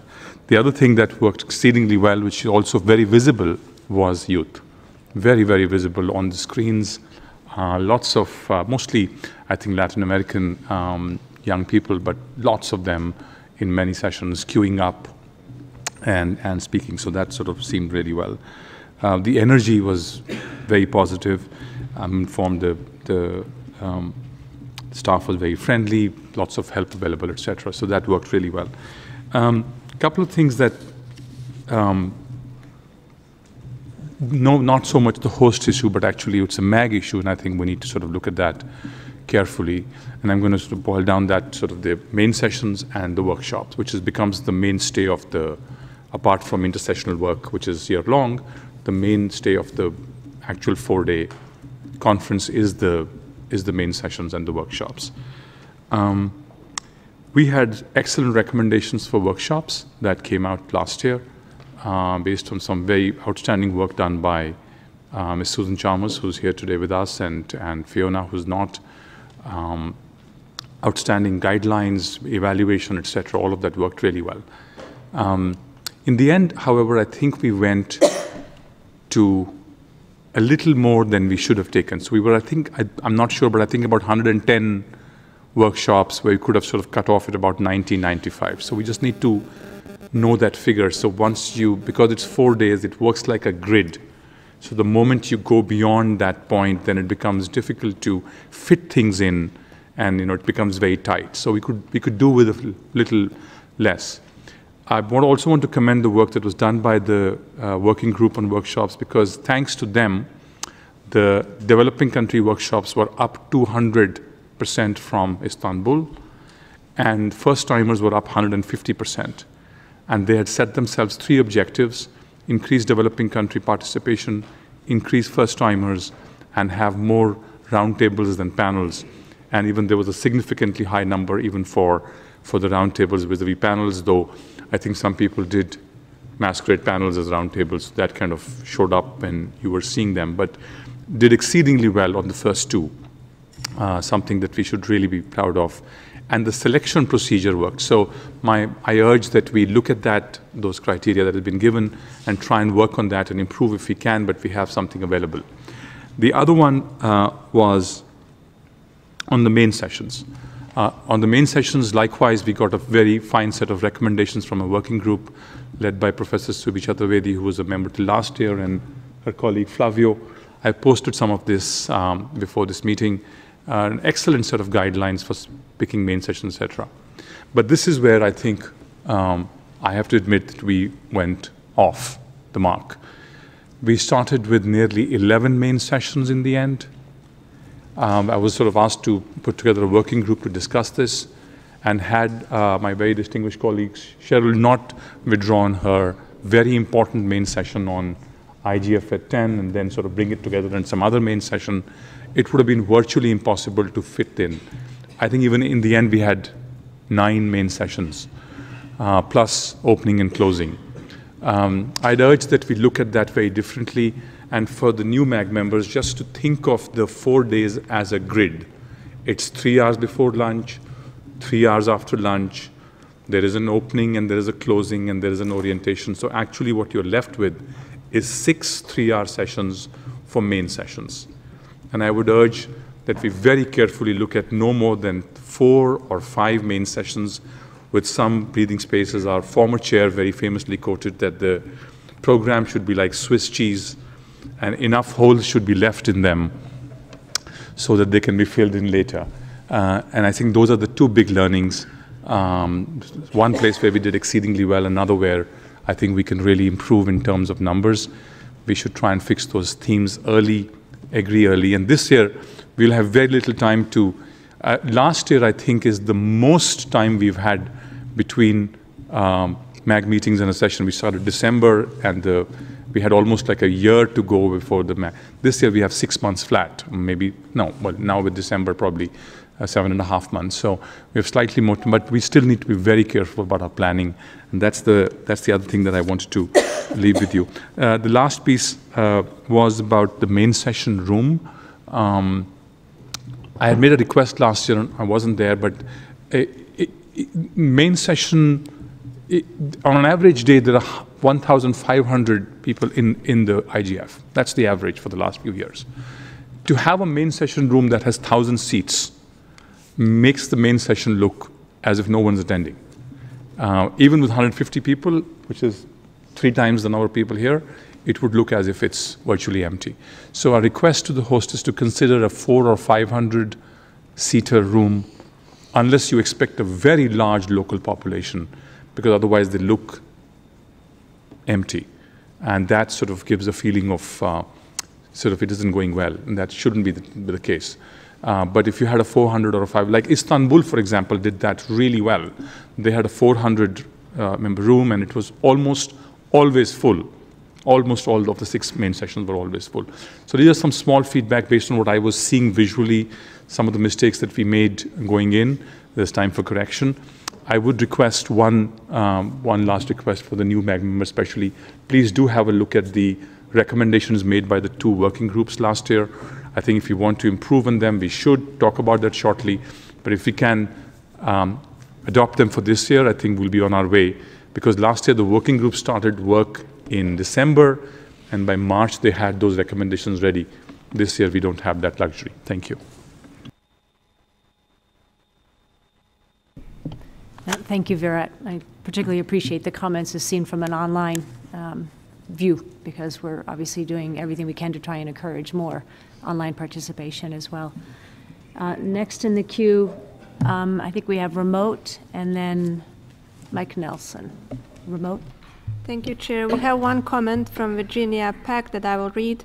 There was also input that online participation must be built into the session organization so that online participation is taken into account not only in infrastructure preparations, but also by session organizers, moderators, and participants. And we have a second intervention from Michael. He would like to speak, if you allow. So Michael, I'm going to unmute you now. Can everyone hear me? Okay. Hi, my name is Michael Ugia. I was one of the 2015 ISOC ambassadors, and it's a pleasure to join everyone. I'm speaking from Istanbul. IGF 10 was my first IGF event in general, and it was an incredible opportunity to be a part of it. What my intervention really I want to do with it is to advocate for expanding mentorship programs, as well as welcome or introductory sessions for newcomers, perhaps in a way that is similar to ICANN. I was very, very incredibly fortunate to have one of last year's MAG members, Susan, as my mentor as part of the ambassadorship, and I can honestly say that her help and her guidance really made the difference. In addition to ISOCs, of course, was really made the difference in terms of facilitating my participation in the event. So especially as youth programs and youth participation is being expanded and wants to be expanded further, rather, connecting individuals that are new to people that have the experience of the IGF, I think, is one of the most advantageous things that could happen in order to facilitate more robust participation and discussion. Thank you.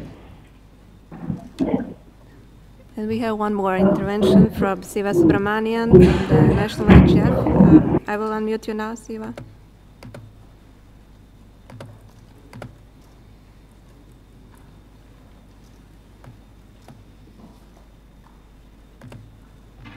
this would be smaller, and I disagree with that.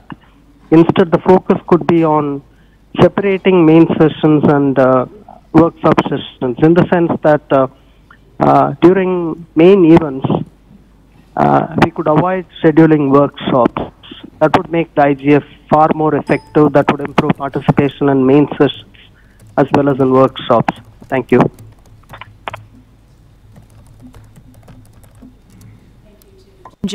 Michael and Shiva as well. Again, appreciate your staying with us and your comments. Mike Nelson is next in the queue. Chairman, I'm Michael Nelson. It's my third year on the MAG. I handle global public policy for Cloudflare, and that's F-L-A-R-E. I also teach Internet Studies at Georgetown, and I'm very active in my Washington, D.C. chapter of the Internet Society. I just wanted to chime in on a couple things. First, to say that I agreed with almost everything that Changate reported from the summary, except I strongly urge us not to think about having main sessions by themselves without any parallel sessions. I think we really, in a way, create a misimpression by calling them main sessions. They're not keynote sessions, they're not main sessions, they're really thematic sessions. They're very broad, they cover a lot of territory, they often cover territory we don't cover anywhere else, but they're not really that different from the other sessions. And so I would urge us to continue to do some thematic sessions, but I also agree with Virat that we don't need as many, and we don't need to have them in all the time slots. The other thing I would urge us to do, as was done in João Pessoa, is to involve students. There are a number of large universities in Guadalajara, and I found it very useful during the breaks to be able to talk to people who were not thinking about Internet governance and Internet technology 100% of the time, but instead were on the receiving end of the technologies that we were building and deploying. I also would like to say that, as Ginger said, and Virat emphasized, that the virtual component of this meeting is going to be even more important than normal. As somebody who attended my first 7 IGFs virtually, I've seen a lot of improvement in this area, but we can do better, and particularly we can do better in enabling people who are part of the online experience to interact with each other and with the people in the room. The reason it's more important this year than most is that Guadalajara is going to be ideally situated to reach people in the US and Europe. So you've got a lot of potential viewers who can tune in. And then the last, following that also, I think we can also do a much better job of advertising ahead of schedule where the webcasts will be available, how people can be part of that discussion. In many years past, people didn't learn about the ability to be part of the online experience until after the fact, and then they were able to watch the videos, but that wasn't quite the same. And then one more point. One of my few criticisms of last year's IGF was that the location was far away from the hotels, and it took quite a bit of time for us to get there. I'm glad to see that the venue in Guadalajara is more centrally located. One thing you might think about doing, though, for this year is to take an internet approach to registration. What happened in João Pessoa is we all had to show up at the conference site the day before, which was an hour-long commute, or we had to wait in line to get our registration. So maybe there's a way to set up registration points at the hotels the day before, in several of them, so that people can be already registered and ready to go and not have to wait. That's a very small point, but it would save a lot of time and effort. Thank you very much, and again, thank you to Mexico and to Brazil for being willing to host a very important meeting. Thank you, Michael. Izumi, you have the floor. Good morning, everyone. Thank you, Madam Chair. My name is Izumi Okutani. I'm a policy liaison at JPNIC, coming from the Asia-Pacific region and the technical community. I would like to first express warm welcome to Lynn as the new chair of the MAG, as well as the new MAG members. I would like to make observations on 3 broad areas. First, about the local arrangement of the meeting. Second, about the basic framework of planning the meeting. And third, to lightly touch on the contents. So first, on the local arrangement, I really echo Cheryl's comment about the friendliness of the meeting, and I think there may be 2 reasons. One of the 2 there may be 2 reasons. They may not be the only ones behind it. One is that the volunteers were very friendly. I think they were enthusiastic to be a part of this international event. And I think their enthusiasm actually reflected to the atmosphere of the venue. So I support Mike's comment about having more students helping out in the venue. Second is that we had a common place for lunch. We had a big venue for lunch, and I understand it may be quite challenging to provide free lunch at every meeting. I think for Brazil was being extremely generous. But I think even if free lunch is not provided, having a big common place for lunch helped the participants to have dialogue between meetings. So I find that really helpful. I also found the IGF website. It was the local website was easy to find in search sessions, which topic is relevant, who are the speakers. So I hope that we can continue this style of website in the coming year as well.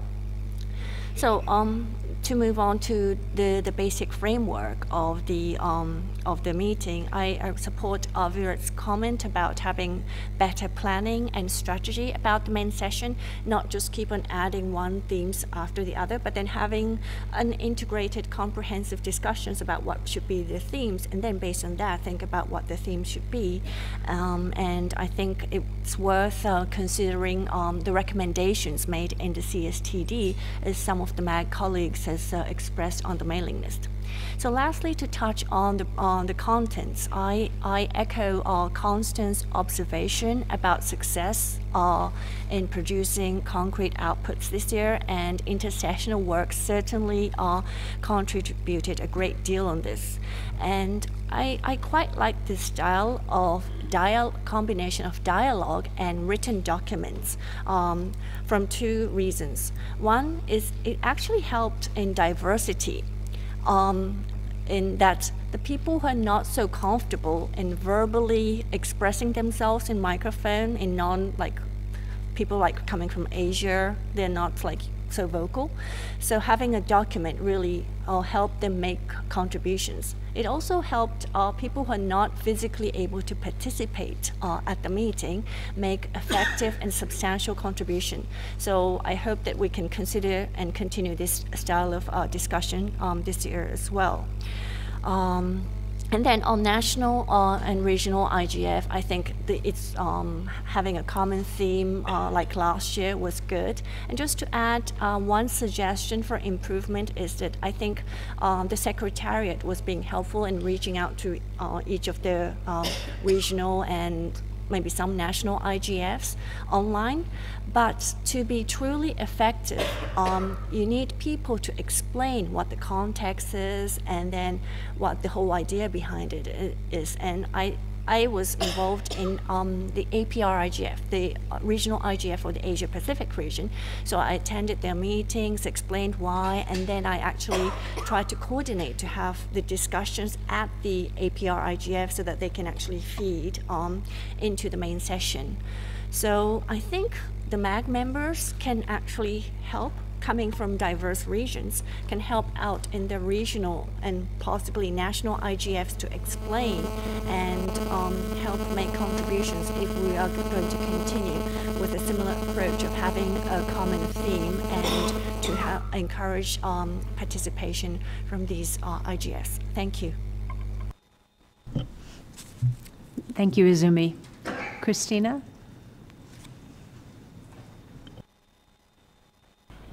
Thank you, Madam Chair. and congratulations for your recent appointment. My name is Cristina Monti. I work at the European Commission in the Directorate General for Communication Networks, Content and Technology. First of all, I'm very glad to be here today. I have to say, usually it only takes 1 hour to get here from Brussels, but this time, due to the recent events that took place in Brussels, it was slightly more difficult to be here with you today.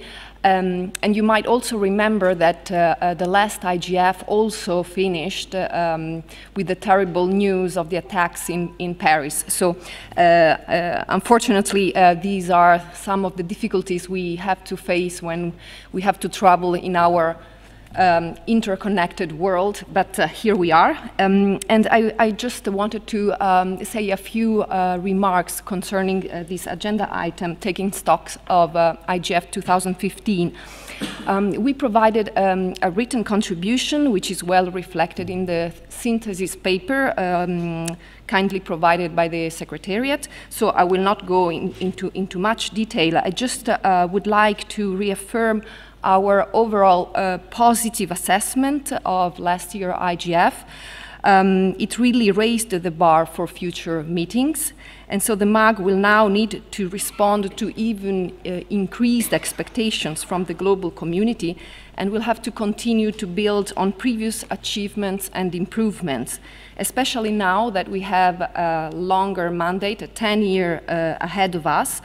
And I hope that this will also stimulate the MAG into thinking longer term in a broader context and not just considering one IGF meeting at a time. In general, as has been said, the IGF has run really smoothly with a positive and constructive mood. It took place in a year that was particularly intense for internet governance discussions, and the IGF really managed to connect to the other processes and also to inform such processes like the WSIS plus 10 review and the importance of linking to ICT and the post-2015 Sustainable Development Goals. Also, new formats and ideas were tested and implemented with a view to produce non-binding outputs and recommendations for voluntary adoption on a number of topical issues. So our assessment, again, was very positive. There was a significant and constructive European presence as well, which is a direct manifestation of the strong EU support for the multi-stakeholder approach of internet governance, which is embodied by the IGF. In terms of participation, we had the Vice President of the European Commission present, but also 9 members of the European Parliament, as well as significant participation of private sector and civil society representatives. And on this, maybe a suggestion from the logistical point of view. For European delegates, in addition to the official program, it is also very important the bilateral and informal meetings that take place on the margins of the IGF. And we see that with time, these kind of meetings, even though they are informal and unofficial, they tend to become bigger and bigger. So sometimes also the facilities for bilateral meetings also need to be taken into account. And finally, my last remark, Chengetai, you also mentioned our suggestion to invite the MAG to consider how the Global Internet Policy Observatory or other mapping initiatives and Internet Governance Observatory tools can be put to use to develop the program or in other ways that the MAG consider useful to carry out their tasks. I was planning maybe to say a few words on the global, on JIPO, on the Global Internet Policy Observatory, maybe in the afternoon when we will be discussing about internet governance developments. Thank you very much. Thank you, Christina, and look forward to hearing about that at the end of the day today. Next in the queue is Nigel. Yes, thank you very much, Madam Chair. Nigel Hickson from ICANN, a non-MAG member. First of all, I better put my glasses on. First of all, congratulations on your appointment. I think it's absolutely splendid that you're our chair, and absolutely splendid that the UN has chosen a non-government stakeholder for the first time. Really, really positive. I'll try and be brief, as I always am. First of all, looking thank you. Looking back to 2015, I don't think I need to say much because it's all been said. It was clearly an excellent meeting on many different levels, I think. In terms of substance, for me, and I think for many of us, the dialogue we had on the WSIS Plus 10 review, and I know that Marilyn has mentioned this, and she personally contributed an awful lot to it, was very important indeed. The dialogue in terms of process and substance. In substance, in that we were able to interact with the co-facilitators on a wide range of WSIS issues. And on process, in that the co-facilitators saw the energy, the enthusiasm, the commitment of all the different stakeholders from across the page, if you like. Co-facilitators that were used to working in a UN environment, in the second committee and other committees in New York, were exposed to this sort of vibrant energy that came from the different stakeholders, including the excellent participation we had from the young people. And I think clearly that enthusiasm really did help in terms of the output that was achieved in New York in December. I think the intersessional work that preceded the IGF was clearly important. The best practice forums clearly came forward with a number of initiatives, a number of discussions which really did light up the room in many different areas.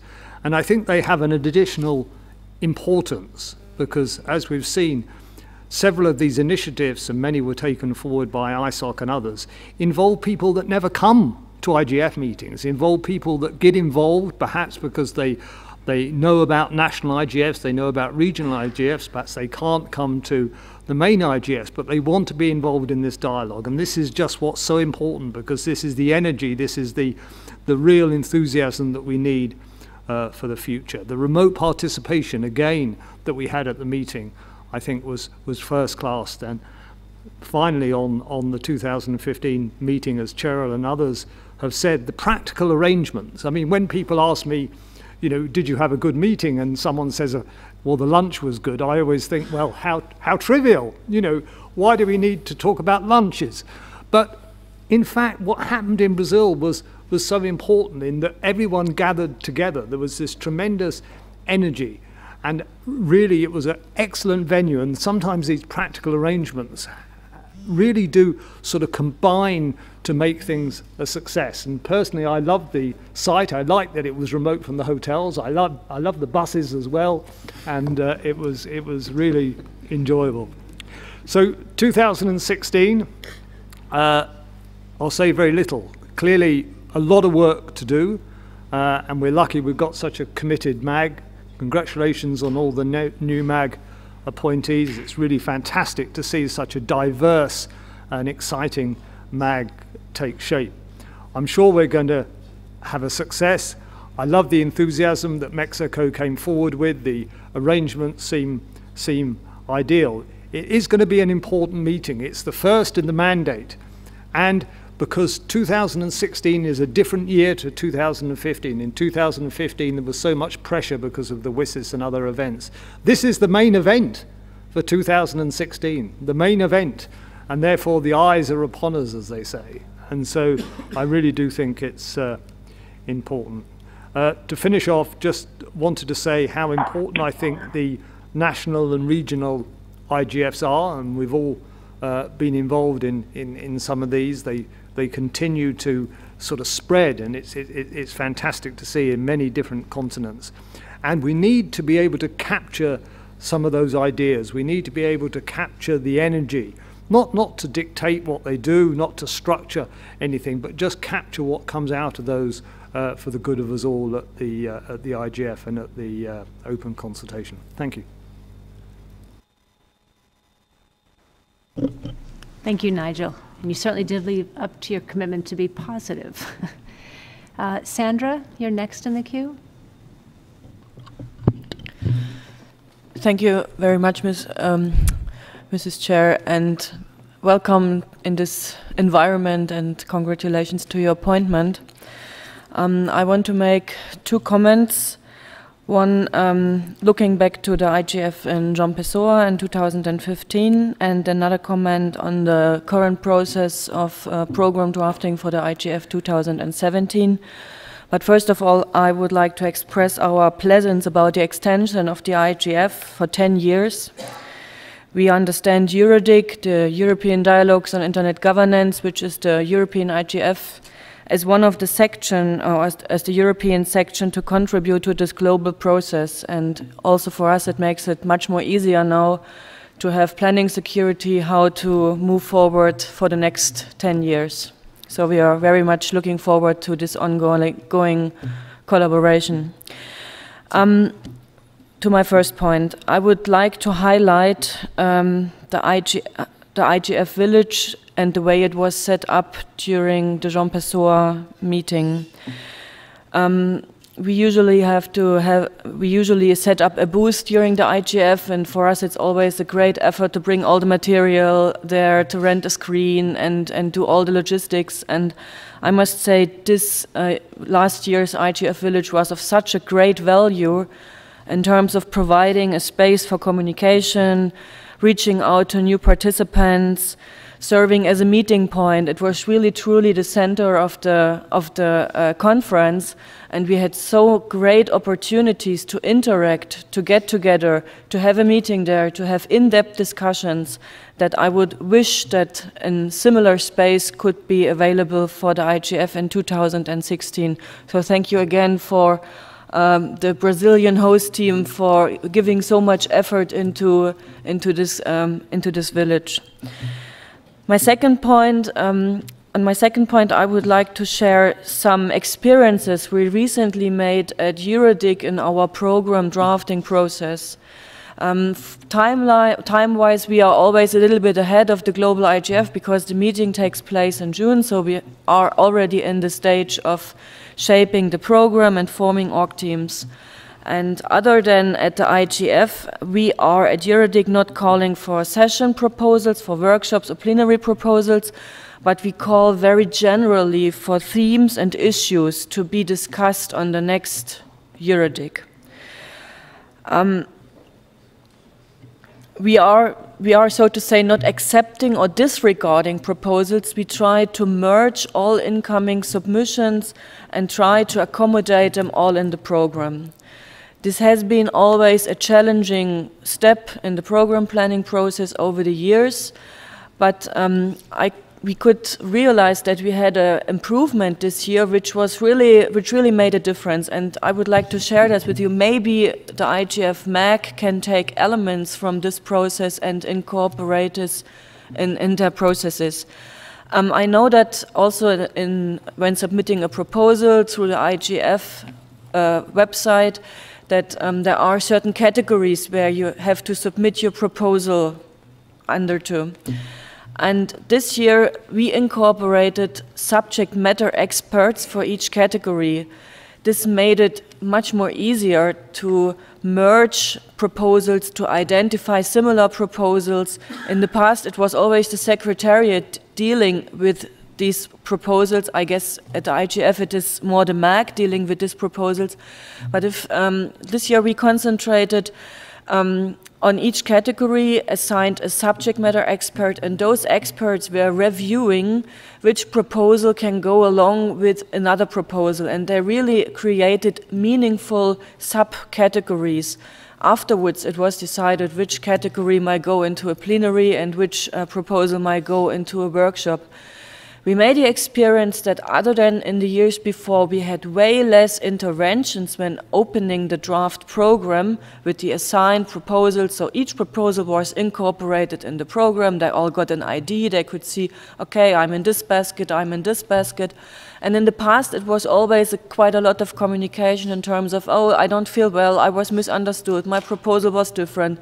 But this year, with the inclusion of subject matter experts, which went through this beforehand, before a draft program was created, we had way less interventions in terms of changing the categories, changing the sessions, and this did speed up our process very much and made it, for us at the end, very clear, so to say, to have a mandate to go forward with this draft proposal, and we could almost incorporate all proposals. There were just a few exemptions which are then offered a flash session or a side event or pre-event. But really, and we had 150 proposals, or 100, it was a joint call with CDIC and EuroDIC. For the EuroDIC, we had 117 proposals, and I can truly say we could accommodate all of them. And this is really thanks to the subject matter experts. One is just next to me, it's Olivier Crépin-Leblanc. I think there are more in the room, but this might be something we would like to share our experiences with the global IGF and be as much of help as possible in terms you want to learn more about these processes. Thank you very much. Thank you, Sandra. That's very interesting, and we certainly look forward to any suggestions or advice on how we might move forward with the program this year. Not only is it in a compressed cycle, in fact, it's going to take place over summertime in the Northern Hemisphere, which does add an extra complication to the overall timetable. So I really appreciate the input. Thank you. Susan, you have the floor. Thank you very much, Chair, and congratulations on your appointment. My name is Susan Chalmers, and I have recently joined the National Telecommunications and Information Administration within the U.S. Department of Commerce. I'm offering my observations, however, as an observer and a former MAG member, a representative of the technical community. I'd like to thank Virat for his kind words regarding our work on the workshop evaluation and selection process, but more importantly, to echo his comments in terms of being conservative to changes within the process, given our compressed timeline. I think that if one area of focus could be isolated, it would be the in-person selection meeting of the MAG for the workshops. And I would like to again support Virat's idea for having a grid or a set number of workshops and clarifying the process before going into this meeting. It's a very important meeting, but it would be good to have clarity on that beforehand. And this should help alleviate the problem of having too many workshops. Thank you. Thank you, Susan. Morad, you have the floor. Thank you very much. Unfortunately, I didn't attend the Joao Pessoa meeting due to professional obligations. However, I have some comments to make. I have a question to the Brazilian delegation. How many ministers attended the high-level meeting last year? And the same issue is raised about the industry leaders. I'm asking this question because it's related to the visibility of the IGF within the decision makers, both at the government and industry levels. Would like also to know the perspective of Mexico regarding this issue in the context of the next IGF. I remember last year that during the preparatory process, many concerns were raised regarding the necessity of improving government's participation. Again, returning back to the Brazilian delegation, do you have data, some figures regarding the government participation in the last edition of IGF?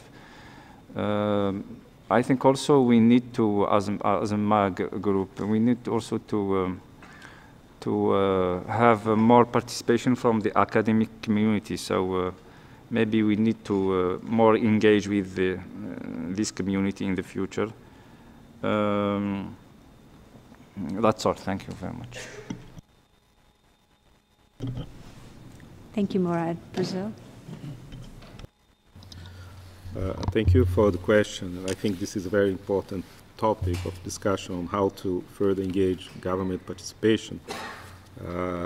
As I have said before, having participated in those WIS plus 10 discussions in New York, one thing we noticed was that for many colleagues, even from our governments that are in New York, there's not a lot of familiarity with IGF. And that also is the case in other areas of government. In regard to, and there's an ongoing effort in that regard, one that we want to strengthen. But in regard to the figures for less IGF, I'd like to turn to my colleague. I think probably he'll have some additions in that regard. Thank you. Thank you, Ambassador, and I'll gladly revert back to you with the detailed list of the high-level participation and ministerial participation as well, and not only, and as well as the government participation. I just would like to remind that this meeting, the ministerial meeting, was organized by the Ministry of Foreign Affairs of Brazil, and was organizing with the support of a wide range of embassies around the globe, and was very instrumental to have people in the embassies promoting the event and getting in touch with local governments and having the confirmation of our participation in advance. I won't be able to give you the detailed numbers right now today, but I will revert back to you with a detailed list as soon as possible. Thank you. And if I can just add that we decided to designate it not as ministerial meeting, but as high-level meeting, because we wanted to make sure that the right message was given, that we were aiming at having not only high-level participants from governments, but high-level participants from all stakeholders, just for clarity. Thank you. Hassan, you have the floor. Thank you, Madam Chair, and congratulations one more time. My name is Hussam El Gamal. I'm coming from Egypt, representing private sector, affiliated to AFICTA, and also contributing to ICC base. First of all, I would like to thank Brazil for last year event. There are a lot of hard work done, very welcoming staff, very welcoming contribution from everyone. There was a good participation from high-level people as well during last year. I have just a few comments regarding moving forward, if possible. I agree with Virat on the fact that fewer thematic session would be a good thing to do. And I go back to my contribution last year in the MAG, saying that if possible, if we can have the workshop serving the thematic main sessions, this would be good. It's like today workshop would serve tomorrow main sessions. If we are able to do something like that, this would be very good in order to really integrate the work to be done and conclude within the main sessions. Second thing is, if possible, and being around the internet, if we are able to help starting a strong social media promotion campaign in order really to be able to have more inclusiveness, especially for different developing countries, especially the ones that do not have currently national or regional IGF. This would certainly make an impact, and if we are able also to promote or announce about any possibility of funding for people from LDCs, this would be as well a good thing to be done. One thing that might be of interest, it's subject to the MAC to discuss, is the idea of not looking at this year IGF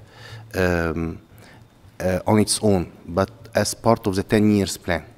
Now we have a 10 years mandate. So, and also we have parallel to that the SDGs. So if we are able to look in a more wider view for the 10 years, or at least for a 5 years approach, and then go back and see what we can do this year as part of a 5 years approach, this might be of value as well. Finally, maybe again, the idea of remembering to integrate further sectorial different sectors along, especially if we are going again to align our work with the SDGs, so environment, employment, youth, health, finance, etc., and getting more and more from different sectors along. Thank you very much. Thank you, Hossam. Elizabeth, you have the floor. Thank you, Madam Chair. Elizabeth Thomas Reynaud. I come from both Canada and France, and I'm speaking from the private sector perspective. For those of you who don't know me, I am a policy executive at the International Chamber of Commerce based in Paris. I'm also the director of the ICC BASIS initiative, that's Business Action to Support the Information Society. Since this is the first time I'm taking the mic, I'd like to say thank you to UNDESA and to the IGF Secretariat for their efforts between December and now to get this 2016 MAG established and to convene today's meeting for us. I'd also like to congratulate again and welcome our new chair. I am extremely delighted to be joining this first MAG of the new IGF mandate. And I believe this is going to prove a new frontier and era for us as we have just been given this road ahead, and concur with the comments made just by Hossam on looking at this not just as a one-year exercise, but really what are we building towards. I also wanted to recognize the very thoughtful and worthwhile tribute made by the chair to our past MAG chair and the recognition of how significant Ambassador Karkland's contributions have been made to both the IGF, but also to the multi-stakeholder cooperation for internet governance across all of the WSIS communities and activities. And of course, I'd like to thank the government of Mexico for the proposal for the 2016 meeting. We look forward to working collaboratively with you on this effort.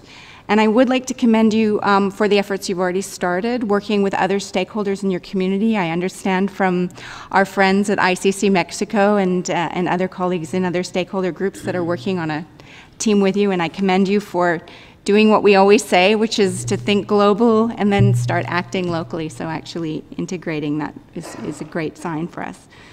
On the topic of this taking stock session, I would also like to express our appreciation to the host country of Brazil for the 2015 IGF effort. I know there was a huge team involved in planning and executing that. We saw on the ground an extremely motivated and energized community of Brazilian ambassadors of all sizes and shapes who were really, really welcoming in our sessions, and that was most enjoyable and echoed by all who participated. ICC BASIS has actually contributed a very detailed submission towards this discussion. Chengetai raised many of the points that we made in that summary, so I'm not going to reiterate all of them.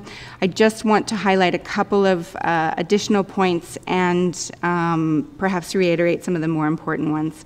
On the substance side, I'd like to note that the intersessional work that was done was a significant effort, and it's important that we recognize the IGF Secretariat and congratulate them for that extra effort, because it did add an additional burden on already shortened resources. And so I would like us to consider that as we move forward, the resources that we have at the IGF Secretariat, and if we're going to load more intersessional work in a shorter period of time, that we consider the impact of that and how that can be managed and addressed. I would also like, I think it's important to note that the achievement of the work on the Connecting the Next Billion was also very significantly helped by the drive and determination of Consul Spomelar at ISOC, who really, I think, put a special personal commitment into successfully completing that, and so I'd like to thank her as well for those efforts. Regarding the main sessions, I would again reiterate, looking back at the past experiences, both I've had at the IGFs, but also the reports. And fortunately, my predecessor at ICC Basis was a very, very good reporter and grabbed all of the information, cataloged it each year. So looking back on that, I do think some of the most positive experiences that we've had have come where there are fewer but more focused and substantively strong main sessions, supported by workshops, as our colleagues have said. Again, respecting the guidelines process while choosing and containing the numbers of these so that the substance is strong and people are able to participate. I will echo as well that the sessions in between are extremely important parts of IGF. This year was an extremely good example. The village was mentioned, the lunches were mentioned.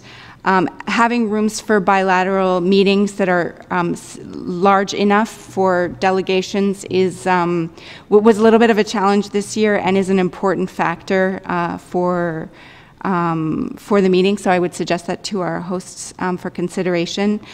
I will also say that not very long ago, Nespresso introduced a promotional coffee from Mexico that was absolutely gorgeous. And they have taken it off the market again, unfortunately. So we're all going to have to come to you. And my request is that we will have this kind of delicious coffee accessible around the clock, because some of us are diehard addicts and like to sneak out of the sessions every once in a while and have coffee in close proximity. Finally, I would like to mention that I think one of the big successes that happened last year came from this strong link that the MAG built in the program with the wider global sustainable development agenda context. I think that we valued this and benefited from this because it contextualized our work in the minds of others who are outside the internet governance community.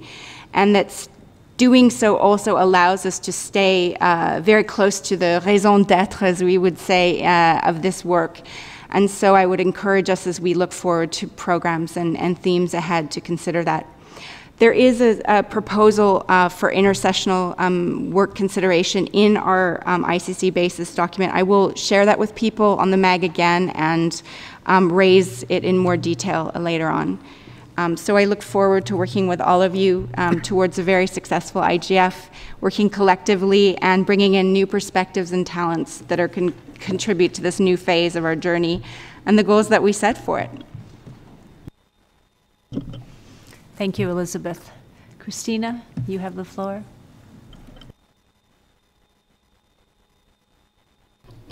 Thank you, Madam Chair.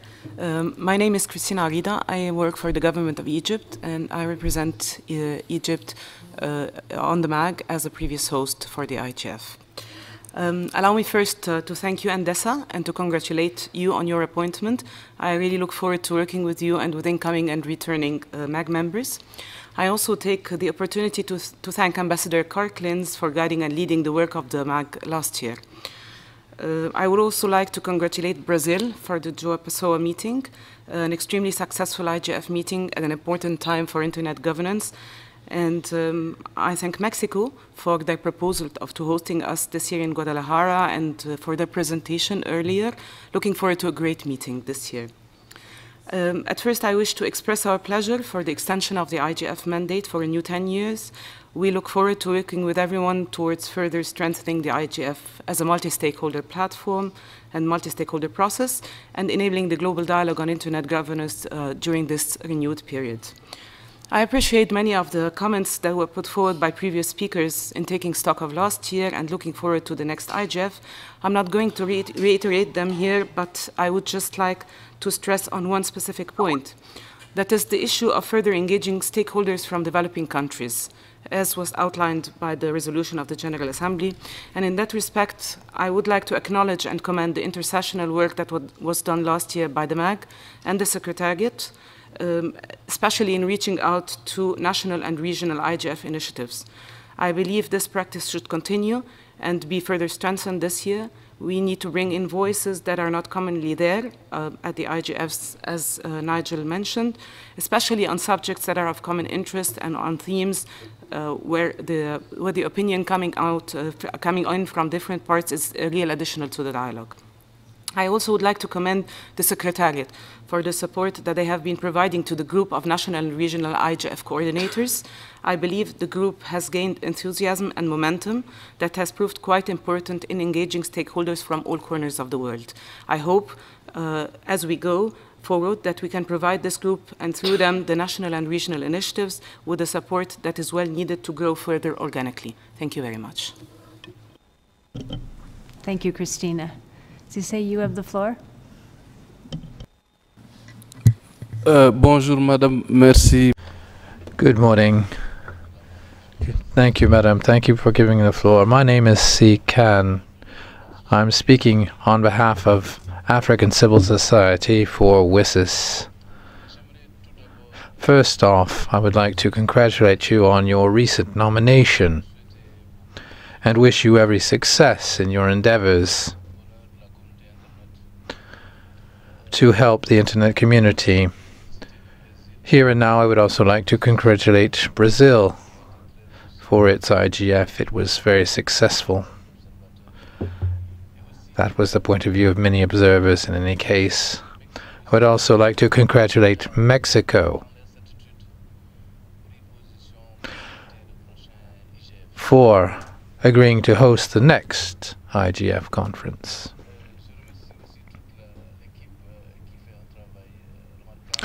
Many thanks to the entire team for organizing all of this. Thousands of participants, hundreds of topics or tens of topics, dozens of topics for workshops is an incredible amount of work. Let me also draw your attention to one thing, to a number of points that have already been put forth by my predecessors. First, for us to have good topics, very successful topics, at least in terms of Africa, I would like to say that it's necessary for the national processes to develop to the global level, especially in the African continent where there are very few Internet governance forum conferences, so it's necessary to have high-level meetings there. And based on those meetings, I think that we will have some good feedback. I think that some of the most important and most interesting feedback will come from countries where there have not been any IGFs. It's important also to involve the private sector and other actors at the state level and other levels, and let's try to ensure that we have lots of national IGFs. I've said this before, but I just want to say this again, that it's so important to have IGFs in order to consolidate some of what we've achieved in certain countries. Let me draw your attention as well to the fact that in Africa, the majority of our national conferences or regional conferences were possible thanks to the participation of civil society. And indeed, they were often the initiators of these conferences. So let me make an appeal here for African civil society and for your support so that it can play fully its role, that it will be able, so that it will be able to make a significant conference to this incredible effort, which is the IGC, and let us ensure that that the WSIS is a success. We know that the future is fairly uncertain in the field of human rights, in the field of privacy, and we know that the private sector really does have a lot of influence in terms of Internet governance, so we really do have to think about how our lives will unfold with the internet tomorrow. And I can say this, that African civil society is one of the greatest contributors to this reflection. So I want to once again draw your attention to this fact and appeal to your support so that the African civil society will be present in Mexico and beyond Mexico. I'm here as a representative of civil society because I'm here in Geneva, but other people would have liked to come as well. This is so important. It's so important from the point of experience and the experiences and ideas that they will bring forward. And I think it's the same case not only in Africa but in Asia and other continents as well. And the other thing I wanted to say is I want to endorse the colleagues, speakers before me, and say how important that sustainable development is as a topic for the conferences in the coming years, because this is really key, I think, Madam. Thank you.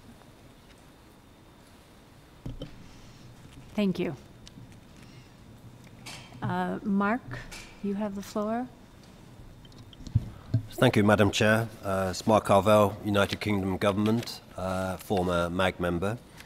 The UK government has submitted detailed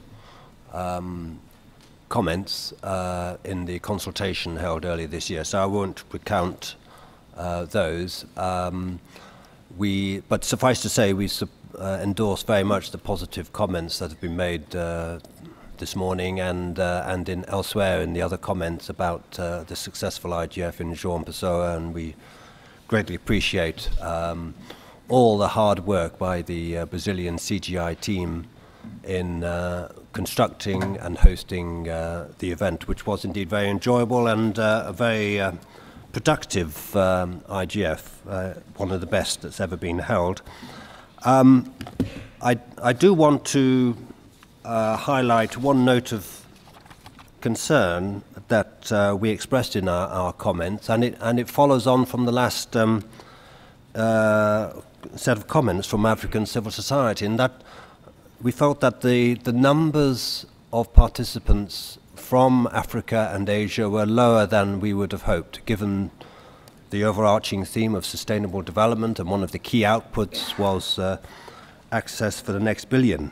So I think the experience from João Pessoa highlights the importance of outreach to stakeholder communities in throughout the world, but in particular from developing countries and small island developing states in particular. And we very much hope that the national and regional IGFs in those regions will help with the outreach and bring up the level of participation for Guadalajara.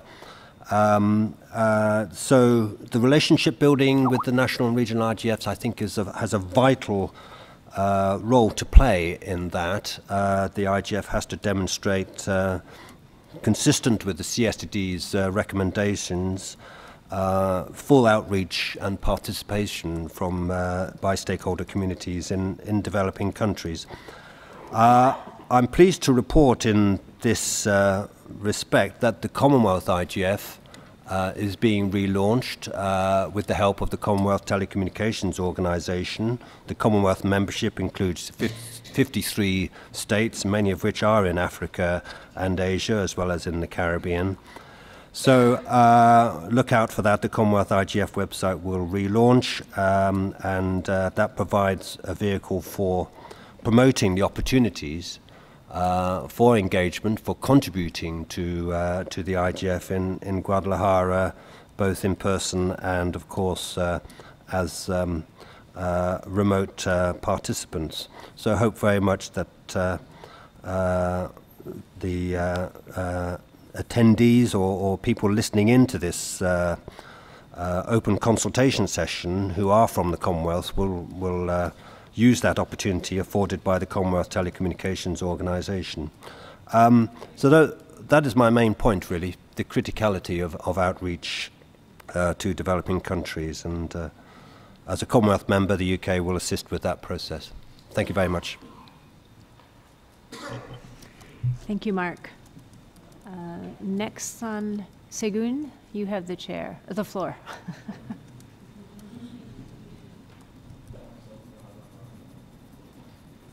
You're not in the, okay, not in the queue. Then Slobodan, you have the floor. Thank you, Madam Chair. My name is Slobodan Markovic. I work on ICT policy and Internet community relations at Serbian CCTLD registry, which is a part of the technical community and a major supporter of Internet governance initiatives in the region of Southeast Europe. For example, towards the end of this month, we will host in Belgrade the second regional dialogue on Internet governance, the CDIG. I speak as a MAG member and the member of MAG Working Group on Remote Participation, and will make a couple of remarks regarding online, but also on-site participation, following up on earlier comments by Ginger Pak. At IGF in Brazil, I supported the online participation in the main room, and my impression was that most sessions there looked more like panels, with very few of them involving audience, both online and in the room in any significant way. Some of the notable exceptions were main sessions on cybersecurity and zero rating. IGF is a really huge gathering and a rare opportunity for actual dialogue. We're wasting this opportunity, I think, if we perceive the audience just as those people who ask questions or make remarks at the end of the session, if time permits. So we should seek to make main sessions more interactive and inclusive this year, and not just push questions and comments towards the end of the session. I would like to congratulate the Brazilian hosts for their efforts on providing excellent facilities, and thank again all volunteers who supported the event in general and online participation in particular. This year's IGF should raise the standards on online participation and enabling effective participation of people with disabilities attending both on-site and online. I look forward to working towards this goal with my fellow MAG members and our Mexican hosts. Thank you. Thank you, Slobodan. We have three more speakers, a remote speaker, which I'll go to in a moment, and then Virat and Cheryl, because you've had the floor. Just want to point out that we're actually coming up to the end of this particular session, so we'll make a determination when to sort of cut the queue here and move any of the remaining speakers to the next session if necessary. So, remote participant, and I hate calling them remote participants as well, but I have no visibility into who's actually waiting to speak or on the line, so count on Anya to introduce them. But thank you. We have two interventions. The first one is from Srideep Rajmaha from Asia Pacific Regional IGF. IGF platform and national and regional IGFs have huge gaps. It needs to be reduced with efforts. I would like to suggest the MAG to use the committee to be used during IGF to raise awareness for regional and national IGFs. The second comment is from Saeed Zazai from Afghanistan. The post and in-conflict countries had minimum representations from all relevant stakeholders in the IGF 2015. Governments play a crucial role in the internet governance in these countries, surveillance, content filtering, poor internet infrastructure management, etc. Civil society efforts are not taken into consideration by the local governments, hence making it very difficult for true representation of civil society at the national level and also at the IGF and other relevant platforms. So if I may suggest that IGF 2016 have some data collected on each country's and each stakeholder's involvement in the process so that proper representation of all stakeholders. That's the end of the sentence. And we also have certain complaints that the time zones are a bit challenging for participating online, as there are differences between times. Thank you. Thank you, Anya, and thank you to all the online participants as well, from whatever time zones you might be participating in. Virat, you have the floor. Thank you, Madam Chair. I'll make 3 quick points in response to some of the stuff that has been said, because we will get very deep into this area tomorrow and day after, where we set up our criteria and selection, etc. So taking forward the point that was made by Susan, One of the things that we spend a lot of time is to finally select, well, finalize the criteria and then finally select workshops. As she said, there's an outstanding set of criteria that is already available. I said that, and she kind of agreed to that. That was actually her contribution along with Fiona's. The one thing that happened when we were getting to select this, and this is a reflection, was that in spite of having a very detailed set of guidelines on what to apply for, when we got into the room to pick sessions, we added 2 more to it, which was new ideas and sessions with government speakers. And my colleague here, Nelson, and I had a long discussion on that and how to go and pick those. But I think it was an important point. My only point would be that please look at what has been circulated. In fact, look at what Liesl has circulated, which is even more comprehensive set of documents from the workshop, selection, tips, etc. Let's add to that if you want to anything now, so that we don't have things left in the end. And it will also be for a more transparent process, because if new ideas is important for the MAG this year, we should say it up front. If government speakers is an important thing, then the panelists the workshop submitters should know that up front. So in addition to the 2 objectives that we had last year, 3 actually, developing countries, first-timers, and roundtables and not panels, but my colleague here just talked about not everything that seemed like a roundtable was a roundtable. So we need to sort of find a way to fix that and then add anything new as soon as we can now, so that at the end we don't have to go through. We start picking proposals at 60 for the last 10 years out of 100. I would urge the MAG that we should do it in a way that we start at 75 or 80, so that we have corrective measures now rather than later. That's just an improvement, because we need to show improvement over the last year. So that is one point. Of course, open to discussion. On the other, very quickly, the points that was made on the remote, and then Murad made those points, and also was made by about the participation. So I have some numbers which I'll quickly run through for the benefit of the MAG. As I said, everybody has said this is an outstanding, one of the best IGFs we've happened. But here are some hard facts, numbers that are from 2 sources from the Secretariat, actually. One is the 2014 IGF.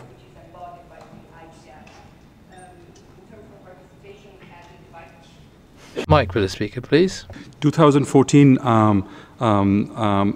chair summary, and then 2015 attendance statistics of the IGF, which are on the website. So I'll just quickly give you some of those numbers. Actually, civil society, the gentleman who spoke about it, did exceedingly well. They were up 11% vis-a-vis 2014. Governments were down 2% in terms of participation. Intergovernmental organizations were exactly the same. Private sector was down 12%. Actually, the highest drop experienced between 2 IGFs was the private sector, vis-a-vis, I'm talking about Istanbul vis-a-vis GeoPessoa. The technical community was down 1%, so almost the same. The media was up 3%. On-site participation was down 11% vis-a-vis the numbers registered at Istanbul. Remote participation was really up, so thanks to Ginger, 35% hike in remote participation or online participation, outstanding result there. Overall, in terms of number of countries, that question was also asked, we went down from 144 to 112, so a reduction of about 22%. In terms of regions, very quickly, Africa down 3%, Asia Pacific down 3%, Latin America, as expected, was up, host country up 18%, that was the big youth contingent, so excellent move there. Eastern Europe down 2%, Latin America and Caribbean up 3%, Western Europe and others minus 6%, on-site participation, I said, minus 11%, and overall sort of numbers. So that's where it is. So one of the things I want to say, one is the outreach piece that I think was spoken about by the distinguished colleague from the UK government, but also I think the cost. On the average, the cost increment between getting to Sao Paulo or one of the large cities in Brazil, vis-a-vis GeoPessoa, was about $600 to $800 for Asia, about $400 extra for Europe. I just did some numbers on the net. The cost of actually getting to, I'm going to say this, Guadalajara, is almost the same as getting to Mexico City. So I think that will certainly, in terms of cost, you're not putting an extra burden if you were to in a large city. So it seemed lots of direct flights get into this, so it's probably in terms of choice. So apart from that, I think this is one thing that we've already sort of gotten over, because that might have been a factor for some of this. Though civil society really much higher in terms of participation. So I just wanted to leave those numbers. Last point, lots of point was made about developing country participation. I just want to say that as I said, 200% hike in the number of developing country participation in workshops. We can do better. I'm sure there is a way to do it. And it also goes to the core of the improvements document of March 2012, the resolution of the UNG of December 2015, and today, Sohamgo's statement in the morning, he talked about developing countries, and I think you would see an ICC basis intersessional work proposal for increasing developing country participation as a concentrated effort throughout 2016, which the MAC can discuss when we go to that stage. Thank you. Thank you, Virat, and thank you for reminding us of those statistics from the Secretariat as well. And perhaps I'd even suggest the next time in the summary of the IGF, maybe we include those right up front, because I think it's actually a really good, helpful sort of reminder and scene setter. So maybe we can just do that next time as part of the Secretariat's summary. Cheryl, you have the floor. Thank you, Madam Chair. I actually was also going to respond to Mark's comment, because I do think that he hit the nail right on the head. It's really key that we increase our outreach to developing nations. And in part, Virat already answered. I think part of what I heard last year in conversations with folks, it was both the cost. There were also some travel complications that folks faced. The flights were a little bit longer. I think in talking to people, Istanbul was more centrally located from a number of different places, so they could get there pretty easily. But there are other things that, host countries think of up front that are really important. For example, providing lunch in Brazil, that was incredible. That really helps a lot to cover all those meals for people who are coming who may have a hard time paying for the meeting. And so it's important to think of all of these things, hotels that are centrally located, affordable, et cetera, on the front end in terms of upping participation. And then on the comment with respect to making the sessions more interactive, I think that's exactly right. No one really wants to sit in a room and feel as though they're just being talked at.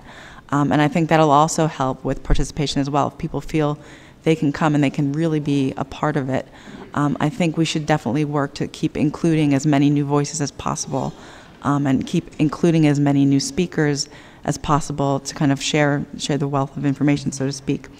And then just very quickly on the comments on the workshops, I think what we did last year with respect to kind of helping along new proposals and highlighting new proposals really helped to increase the number of new proposers who came through. I think it's always important at the front end to offer guidance in whatever way we can. If I remember correctly, last year we put something on the website, I think, that kind of helped for someone new who had never submitted a proposal to go and see kind of what we're looking for, what should be included. All of those things are really helpful for someone who's walking up to it and doesn't have this sort of insider knowledge on what makes a good proposal, so to speak. So thank you. No, thank you, Cheryl. Hartmut, you have the floor. After so many comments, I'd like to relax. And first of all, I'd like to thank Mark, my good friend, that you learned to spell João Pessoa. And then Virat, I think there's hope that you will learn to speak Guadalajara, no problem. But let's go to my main concern. About the youth participation, we need to avoid, let's say, a competition that everyone now likes to take over this program.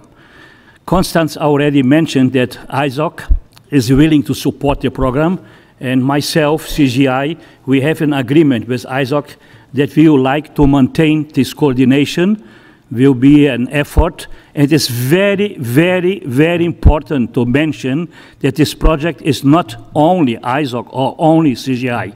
We receive support from Google, we receive support from Verizon, and we receive support from Intel, and others are joining. So if we like to see more than 70 or 80 people, young people attending in Guadalajara, we are inviting you, companies, to help us to put some money together. In Brazil, we have webinars in preparation for all the young people. They was not only selected because they have a nice face or a nice, I don't know, country, so they need to work hard before we select them. We have more than 120 requests. They need to attend 4 seminars or webinars. Then we select the 70, so on, 75. We paid the hotel, we paid everything for them to from Mexico to Argentina to be part of the event in João Pessoa. So again, ISOC and CGI together, we like to support the program, and we invite others. And already I have information that some sponsors are ready to put money again for Guadalajara. I have a discussion with Yolanda and with Victor that Mexico also will be, let's say, part of the program. So let's do it together. My understanding is that can be a parallel effort that we can coordinate in the same way that we do it this year or last year in João Pessoa. I don't like to see that everyone now starts to run his own program. My idea is to have a joint effort to put this under one umbrella, and that we avoid energy, and together we can do it in a very similar way that we do it in Brazil. Only to finish, this last week we have an event in Washington, D.C., and I don't remember exactly, I think that 8 or 9 from the young people that we invite in João Pessoa participate on this event in Washington, D.C. About cybersecurity. So if we have time and money and energy to train young people, they will be following us and they will work together with us, and we are preparing the next generation to be on our side. Thank you very much. Thank you, Hartmut. It's a very critical program. That actually brings us to the end of the time. We have Sala, who's in the queue. We'll pick up with you when we come back at 3 o'clock, right after the break, if that's okay. If we need more time on the taking stock and the IGF 2000, looking forward to IGF 2016, we will do that. So I'll have one more call for further interventions. And then again, just as a quick reminder, the agenda this afternoon will focus on the outcomes from the high-level meetings in December and other initiatives, other internet governance initiatives. So with that, I want to thank everybody for, I think, a very, very productive morning session. I don't know if Changatai, the Secretariat, has any kind of announcements, public service announcements.